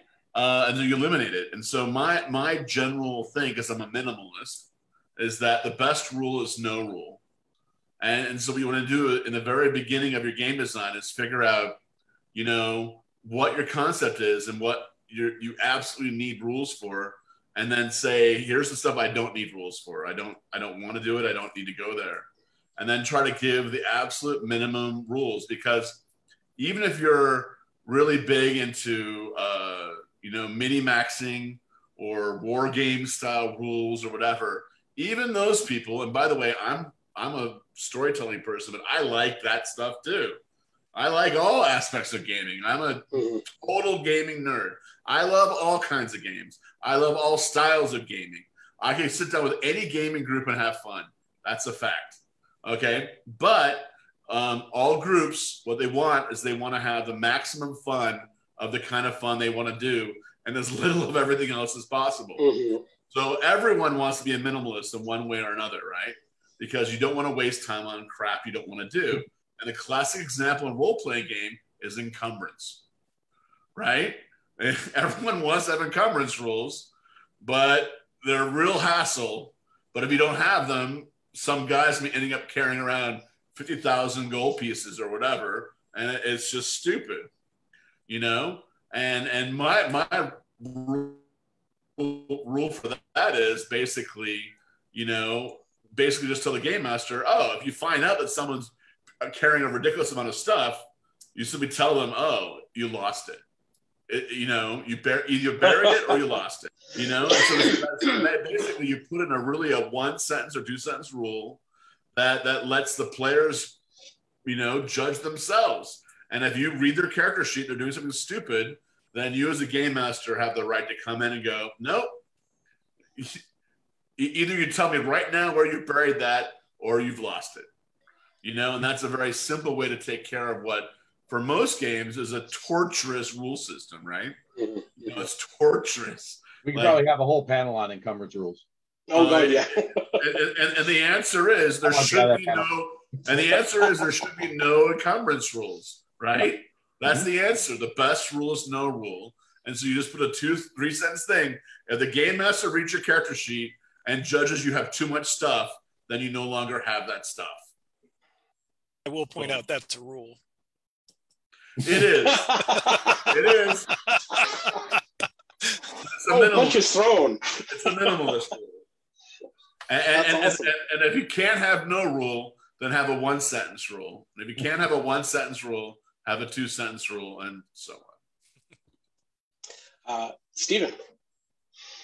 I think if I was to go back to my younger self, and it was something that I figured out probably in my first few years of working in the gaming industry, is throw away the notion that you are somehow looking through a magical telescope and writing about a world, and realize that you are actually writing about creating a narrative experience. Much pain and heartache can be, I'm one of these people. Not only do I like to do a lot of research, the amount of research I did for like the weapon system in Delve is crazy, but it also, what I came up with actually simplifies and streamlines your traditional medieval weapon system, right, to something that you can have a lot of flexibility without a lot of rules, and throwing out certain sacred cows and whatnot. I also like to ask, why do we have this rule, and why do we feel like we need this rule? And I do a lot of what I call rules archaeology, going back into the source and everything else, which in my own particular case is John Peterson's Playing at the World was extremely helpful in at least knowing where to look. So keep it simple. Absolutely write the games you want to write, even if it is like your first game should be the game you really want to write. And it might be monstrous and it might be overly long and everything else, but do that. You're going to learn a lot in that process. Keep it simple. I agree with that as well. And just keep on doing it. Yeah, I think my comment about don't try to recreate Dungeons & Dragons. If you are, actually try to recreate it. Right. Start with the 32 rule book, right? That works, right? And then expand and build. Don't try to arrive at 5th edition, right? And I think that's keeping it simple. Oh, I would tell myself one more thing. Experience points are bullshit. Yeah. Yes. As a GM, I totally throw them out the window every time. I'm like, nope. I have never used experience points in my life as a game master. Never once. Yeah. I have designed way too many experience point systems and then realized later on that this is just garbage. Yeah. I sort of feel the same way in some respects about alignments, because I want people to play how they're going to play as opposed to being instructed what they're allowed to play. So yeah. Bullshit, but it was a beautiful thing when we were kids to see this chart of morality. Oh, right? Yeah. And I think that was a seismic event in my life, and we can't dismiss that, right? But at the same time, we have to say that perhaps our culture has moved to a point where that seems a tad simplistic. I think it's useful as a reference as opposed to a set of rules. So you look at that chart of chaotic, neutral, lawful, blah, blah, blah, and all that. And as a reference of how people act based on it's kind of cool. To be the contrarian, I actually think it's done damage to people psychologically. I agree. Oh, wow. I agree with that. I think it was amazing. I think it's become so entrenched in some people's mindset that they actually think that's true. And you see gamers sometimes just say, no, that's wrong. And you can see that in their mind, they think that they're right, that there is a good and evil, and they don't understand that it's all perspective, Right. And that's why when I talk to someone like that, I always sort of mention that, the way I use alignment, or the way I see it, is that, in your culture, what you do right is lawful, but in their culture, what you think is evil is their lawful. And so the axis spins around depending on what culture you're from. And so it's completely different from your perspective, what is lawful and what is evil, what is chaotic. And so, with that one addition, I think it can kind of work, maybe. Yeah. Diogo, any comments? Yeah. I'm gonna be the dissenting voice here. I don't think experience points are bullshit. I think they make a huge difference, because you see, like, old school RPGs, like old school D&D, experience points is for treasure, not for killing monsters. And more modern D&D, it's like you get a lot of experience for killing monsters, and it completely changes the way you interact with the game. And I think experience points can be a huge thing to model how you play the game. Like, for example, my cyberpunk game that's inspired by the cyberpunk movie, like, money is time. Like, some people have a few days to live, and if you buy a coffee, you spend like the 10 Justin minutes Timberlake or something. one, right? Yeah. I made the running out of time, and in that game, the way you like advance your characters, like, you share your time with other people. So it's about a game about sharing your life, sharing your resources, and that changes how you play the game. You don't play a game to just accumulate wealth or something like that. there's a lot of games that play with experience points to inform what the game is about, and I think that's really important. And about alignments too, because the way I see alignments is like GCC changed how I see alignment. Alignment for me is not like they're good or bad. It's how you're aligned to the cosmic forces. So there's cosmic force of order and lawfulness and molding everything in a box. And there's chaos, which is like freedom. It's not necessarily is bad. It's like it's freedom, it's change, it's entropy. And neutral can be like the balance. So for me, like characters, everybody's neutral unless they make something to align themselves with cosmic forces of chaos or order or neutrality for something. But getting back to the like advice for people that are starting to want to create stuff, I mean, start small, as small as you can, so you can finish something and feel the sense of accomplishment of finishing something. There is a lot of games with like free licenses. You can get the system just making something small. There's a lot of game jams on itch, for example, for people that are into indie RPGs, like games you making like a single page game, like a pamphlet game, business cards RPGs. And you can see what people are doing and make something similar way and exchange with so many creators like on Niche, on Twitter, people doing amazing things, and start contributing to zines like the DCC. I started contributing to zines like do-it-yourself zines for the Dungeon Crawl Classics RPG, and I started seeing other people like me, like just players, starting to making their own stuff, and start with a small adventure, a monster, a location, and go build for that. And if you try to limit yourself, it's really good for like creativity. Like my first game was Sharp Swords and Sinister Spells. I said, I need to create a complete game under 64 pages in a digit-sized game. So that was my goal, and I just went with that. And don't be too worried about being original, because nobody's original. Everybody's just getting references for everywhere. One of the books that made me create stuff was not this one, like the Still Like an Artist from McLean. Don't be afraid to steal stuff and reinterpret it and make it your own, because there is a saying that says everything that needed to be said has already been said, but since nobody were listening, you can say it again, So, nice. Diogo, you not only convinced me about experience points, but I just wrote a rule for my game based on what you said. In Badlander, we have drama stones, which are like inspiration in D&D, only they're collectively held by the group at the middle of the table. And what I wrote is that however many drama stones you have left at the end of the game session, that's your collective experience points. And you get drama stones basically by being creative at the table. Nice. And so the secret amount. Don't you think this works, Jonathan, for Badlander?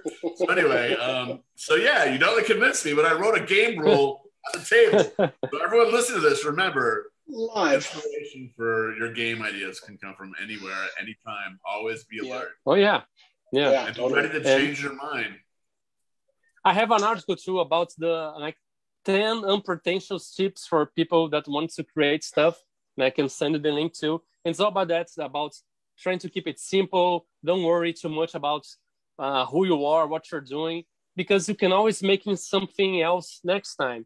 And one of the things I do, it's always I finish a game and I see what didn't I look too much into it, and I can take that and exploring some new book or some new game, and always build from what you left behind. So, and these books were really important to me, like Austin Klein.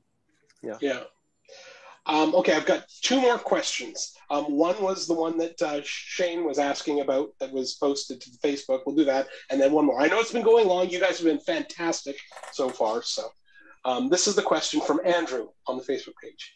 There seems to have been a huge tick in popularity for games that have systems using player-facing dice mechanics. Morkberg, being quite a big one.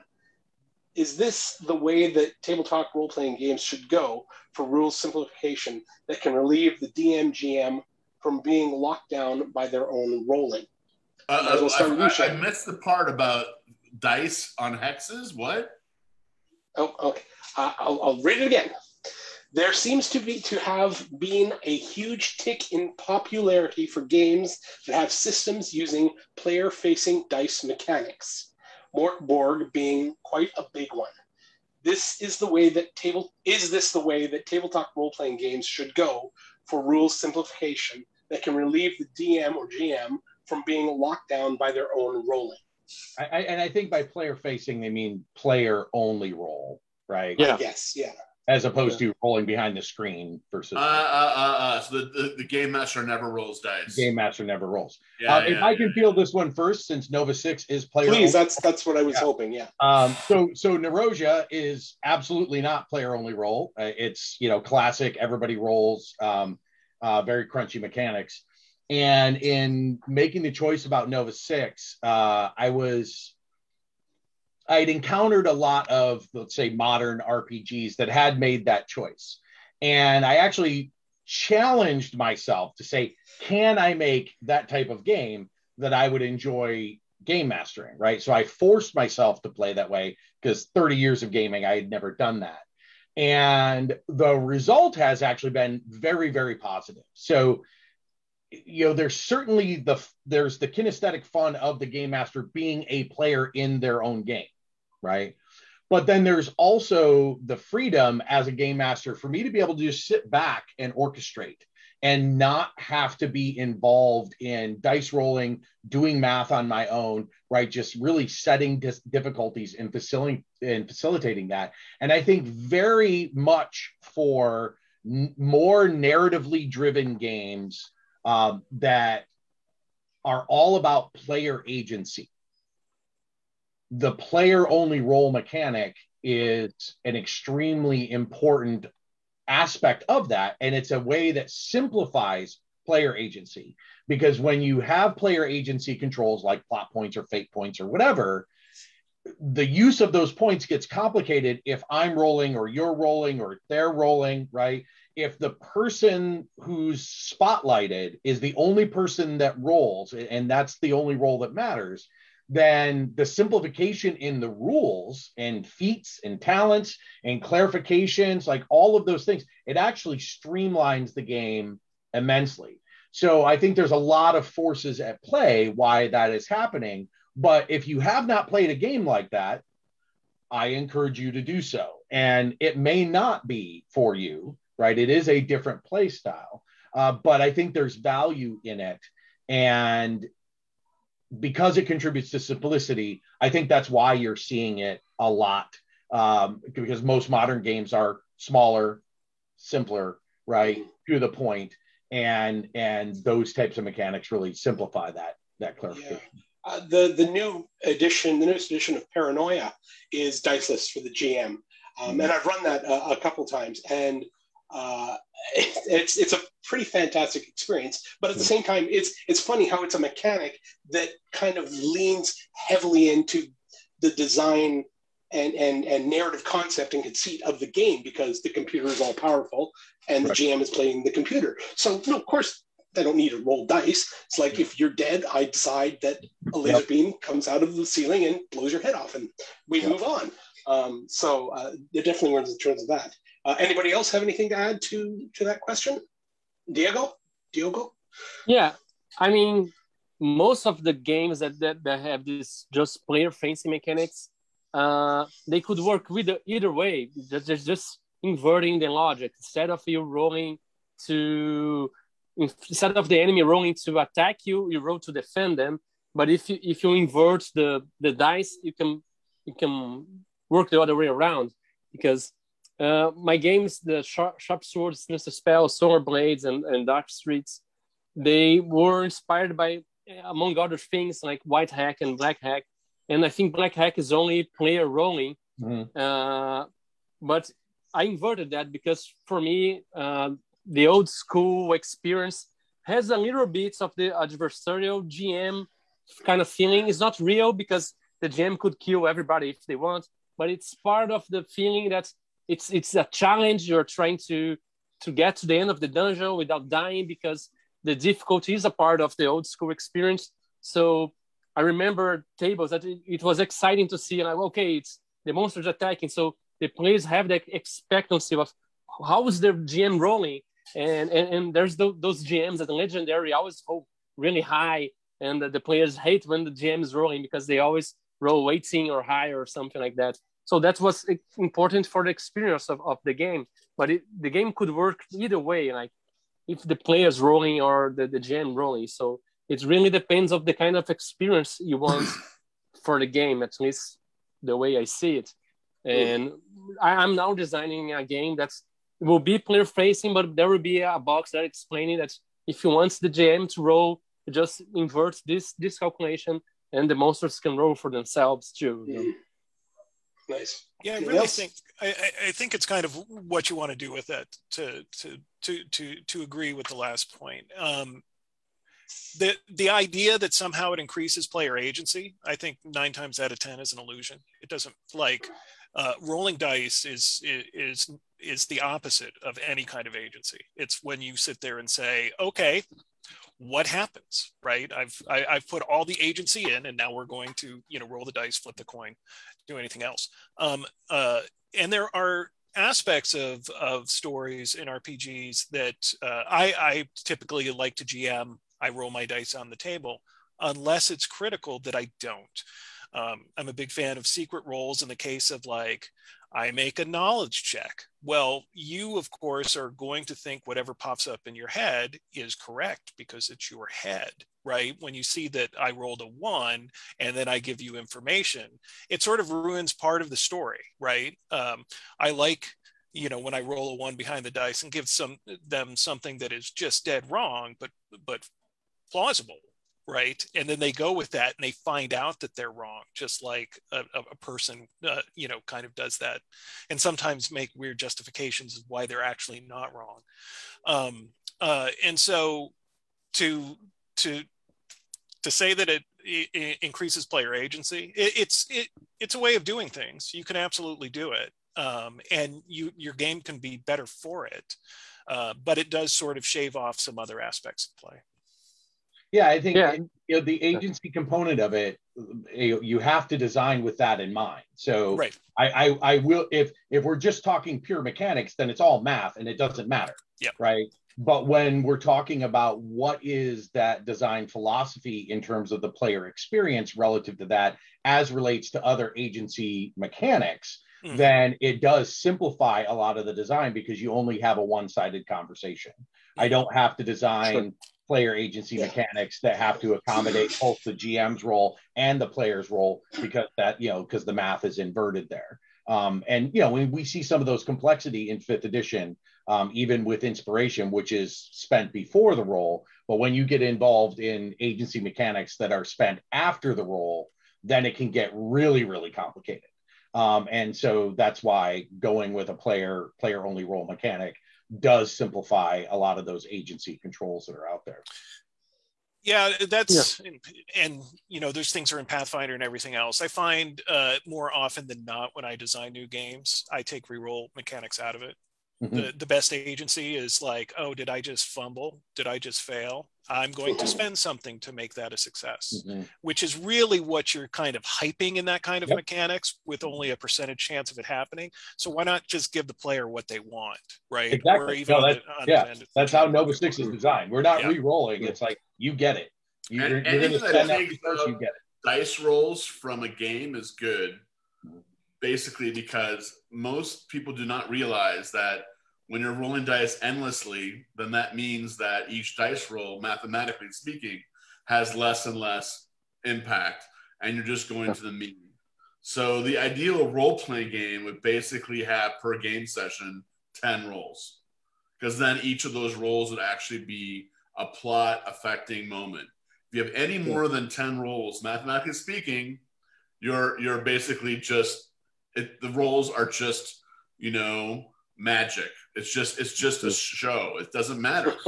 right? Because if you have 100 or 200 roles per game session, which most games do, then the average out of those is such that they just don't matter, and really you're just faking it. So that's why my new game Badlander has the one rule rules them all rule, which is everyone rolls one roll per turn, and that affects everything you do in your turn. You have one roll, and we try to limit the rolls in a variety of ways so that the rules actually have a weight and a significance. So if you can take out the game master role, which I ended up not doing because people love it, right? But I wish I could, because then when the player makes their roll and they fail, they get damage. So there's all that much more drama. When you succeed, you do damage to them. When you fail, you take damage. It's very, very dramatic. And so there's a power to that, right? But it's complicated, you know. People want their dice rolls, you know, even if it lowers the drama. And so I think the way you get around that is, of course, you have to have, you know, basically the roles that are just there for show, and then you have certain roles that are there wherever the table is leaning over, they're waiting, they're dreading it, and then they make the roll, and everyone at the table goes, ah, right? And that's how you create drama. But you don't have drama normally with dice rolls. It's an illusion. Yeah, there's a game from Chris McDonald, Into the Odd, Electric Bastion, and you talk about agents and rolling dice. It makes very clear, like, your agents, you try to avoid the dice roll as much as you want. So you describe your action, say what you're doing with the most clarity to avoid needing to roll anything. Because if you're rolling dice, you're putting yourself on the line to happen crappy stuff, because the game almost doesn't have tests. They don't have saves. So you save to avoid terrible things happening to you. So you're doing something that there is a risk, then you roll. Otherwise, you don't roll for anything else. Even combat, you don't roll to hits or to avoid damage. You just roll your damage. You attack, you do damage. They attack you, they do damage to you. So you avoid combat as much as you can, because, you know, if you get to combat, you're taking damage. If anyone attacks you, it's like automatic. So it's really reduced the number of rolls, like Mark was saying. Like you just roll for the most dramatic situations as possible. It's really, people really don't understand it. And like Sid Meier, you know, he described a game as being a series of difficult decisions, right? And that's the essence of a game. But I think in role playing, we've kind of lost our way a little bit, and we think it's a series of rolls, and that really is wrong. Like on a psychological basis and a mathematical basis, you know, because you with the more rolls you make, you're going towards the mean, and the mean is boring, right? It's just average, and so I do believe the next big wave of role playing games will probably still dice, because dice are cool, and there's a mystical aspect to dice, right? They're not going away, but we're going to use dice in a different way.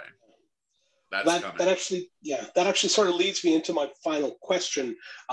It's in terms of the future of role-playing games. Though, just to pull it back a little bit, just in terms of visual design, just thinking, where are we headed, and where do we have yet to go in terms of tabletop role-playing game design? Start with Mark, actually. Where's it going? Mm-hmm. Well, first of all, if anyone out there is an app designer and wants to work with me, I have some huge ideas on how to make role-playing work better using your phone and apps. And, you know, I think that's the future. And I have multiple papers written about it. And I'm dying to do it. I think the future is going to be that, especially for LARP and in-world, role-playing, augmented reality, which is where I think role-playing is going to become a mainstream phenomenon.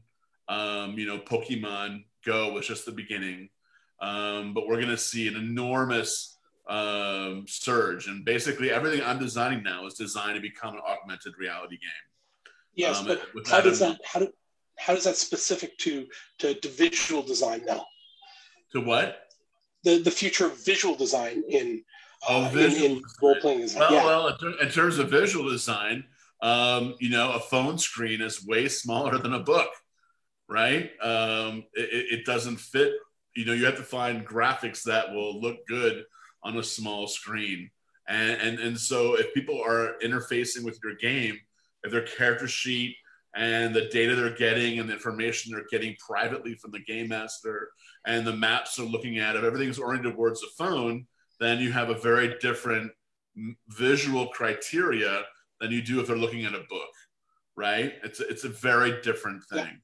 Yeah. And so you have to design with that in mind. And even to make it even worse, you have to design for now with a character sheet and books, but it has to be able to transition to that if you want longevity for your game. If you want your game to exist more than 10 years from now, I believe there's going to be a massive transition away from books and towards apps, either on the iPad or the phone or the computer.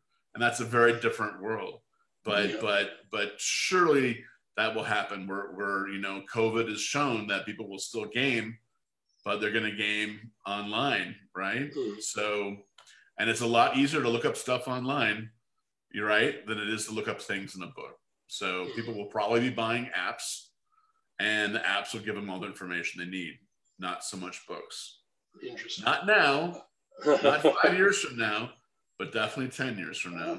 That is the future. I'll still make books. I love books. I'll always love books. Yeah. But will the books make my money for me? Maybe not. Christopher, future of visual design in RPGs.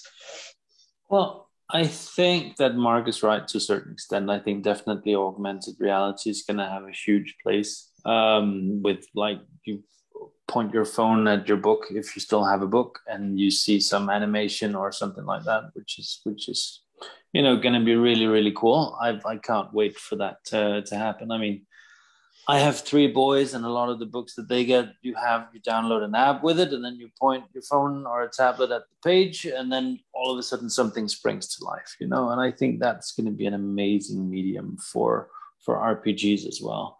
That's one aspect. The other aspect is, I think, with the tools available to people today, I think you're going to see even more of an explosion than you have in the last 5 years in terms of directions, because right now everybody can produce and publish quite elaborate pieces of work because you have all these tools available in terms of Photoshop and Illustrator and InDesign and so on and so forth. So you're going to see a huge explosion in terms of creativity and probably taking us places we haven't even thought of yet. That's the second thing, I think. Thirdly, role players are hoarders. There's no doubt about that. People want to buy books. So that might not be where we make our money, although I think it is, to be quite, I know it is what I do. But I mean, look at all your bookshelves behind you, pretty much everybody, right? Stuffed with books. And that's what we like, because there's a difference between looking at something on a screen. It might be cool for the game session, but you want this one, right? Mm-hmm. You want the tome, you want to flick through it, you want to feel the pages, you want to look at the artwork on a proper format in good color and all that stuff. Mm-hmm. I don't think that's going to go away. I mean, but maybe we're the dinosaurs. I don't know. But who's the youngest person here? Yeah, well, I don't think it's me, but I can still count myself a dinosaur in terms of that. But I don't think that's going to go away ever. And I see it with all the young players as well. They want the books because the books are cool, right? And there's something geeky to it in a good kind of way to sit with that and flick through the pages and so on and so forth. So many different directions, I think. Shane. I mean, I think the digital transformation, is going to take longer to impact our industry, but to a certain extent, it's already started. right? Everyone I know that's playing D&D is using D&D Beyond, right? And they're looking to integrate that with virtual tabletops, especially during COVID. So the expectation as a consumer of games is that if I'm going to engage with this gaming property, that I'm going to have access to digital tools that are going to facilitate or enhance my experience. And while I may appreciate having a book so that I can sit and read it, at the same time, I'm also going to expect to have a digital copy of the book so that I can read it on my phone or my iPad or whatever when I travel. And then, I need to be able to engage with it with my friends wherever they might be. And we really, the past 2 years have taught us that virtual tabletop play has to mature. It has matured rapidly during the pandemic, more so than it has over the past, but it still has a ways to go. And I think that integration of the rules learning experience and the digital expression at the table, whether it's a virtual table or physical table, right, that still has to mature. But that is definitely the expectation, especially of the younger generation when they're trying to engage with these products. I can't sell someone a copy of Narosia at like 530 pages, right? It's not a point of engagement. They can't get with it. Now walk up to the table, we'll sit down and play. They'll have a great time. That's great. But in terms of, I don't want to learn this. And I think in general, the transition away from hobby games where essentially players have homework, I think that transition is going to continue. People love to game. They're happy to sit down and game for 5 or 6 hours, but when they go away, they're not going to think about it, right? They're not going to work on their character. They're not going to do everything they need to do is at the table in that session. They can be 100% focused, but when they go away from it, they're not going to be. And games of yore had a homework expectation, right? Right on. Diogo? Yeah, I think especially for more the mainstream games like D&D and other big names, that going digital, full digital, and having all these tools, it's certainly in the future, certainly in the present already. But I think for the more indie games, there's a lot of stuff that even like handmade games, like they print themselves, they do the binding, and the gaming book as an artifact, as like an object of art. It's really something big that I don't see going away like anytime soon. And there's people making like vinyls, RPGs with vinyls that you can play, like the soundtrack. You buy games that have cassettes that with the soundtrack, and even small dungeons in a cassette play. There's really this gaming artifact that, especially for the indie scene, it's really iconic. Although people are still like experimenting with like these small websites that you can make small games, like the card, and I think it's in the future, but treating the book as an artifact of art, like an object of art, is still going to be relevant even when we go full digital for many things. Because as people said here, like especially if there's like a lot of graphics and stuff, like imagine like Morkborg. You see Morkborg digital, it's completely different from when you're experiencing the book, like in physical format, the hot stamping, all these details that make like a huge difference. And I use a lot of PDFs like to read or something, but to use at the table, to have the book there, to flip, to find the page, and to combine, especially like combining stuff. People are doing really great stuff with pages. Like you can have the page cut in half, and you mix and match parts of the book with different pages, and it's something that people are exploring a lot, and I think that's really a possibility for like more small niche focused games, you know. Yeah. And last but certainly not least, Stephen. I'm going to say I don't know, and what happens next will surprise the hell out of us, because it always does. Yes.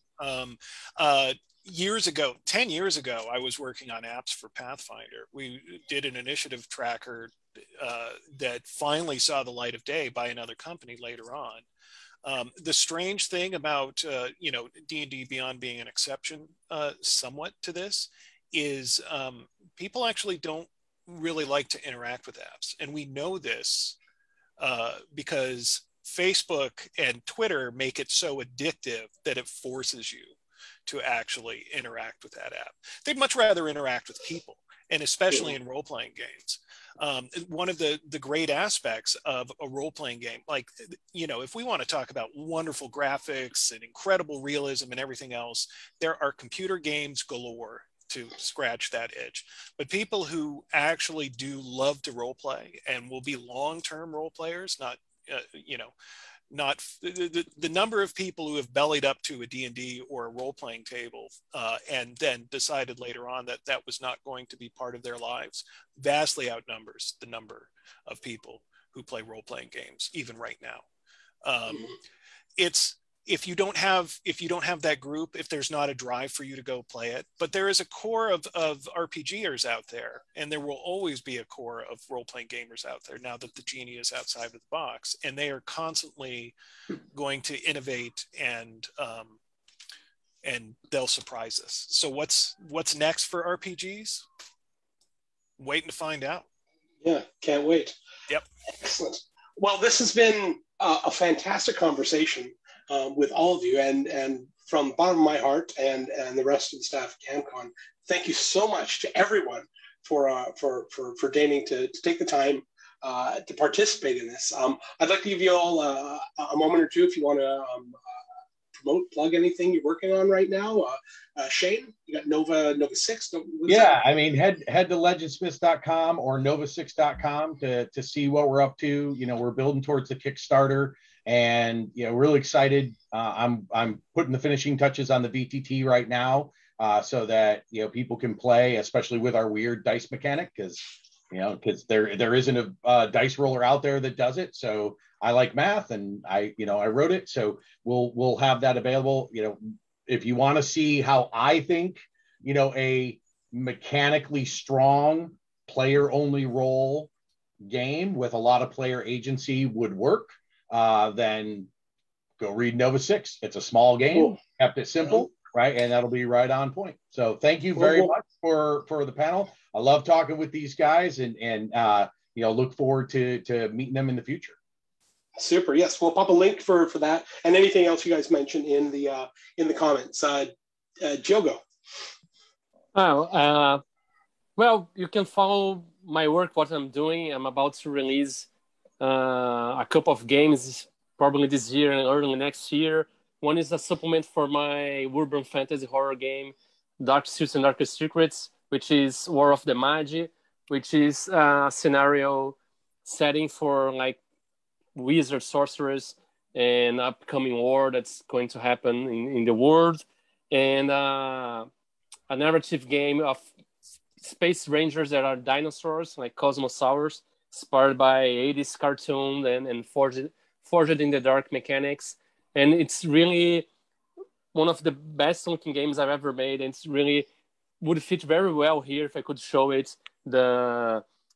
It's illustration by a comic artist and graphic design for an amazing artist here in Brazil called Guilherme Gondito, and the illustrator is Lucas Kowalski from Poland. And it's going to be like a 80 pages or so book, but it's full color, very beautiful, very iconic. And you can follow me at Twitter at Diogo_oldschool or oldschool/publishing.com. And I always publishing what I'm developing and doing and drawing. I like to share the process a lot. And that's another advice I would give to people getting into the hobby, getting into creating stuff.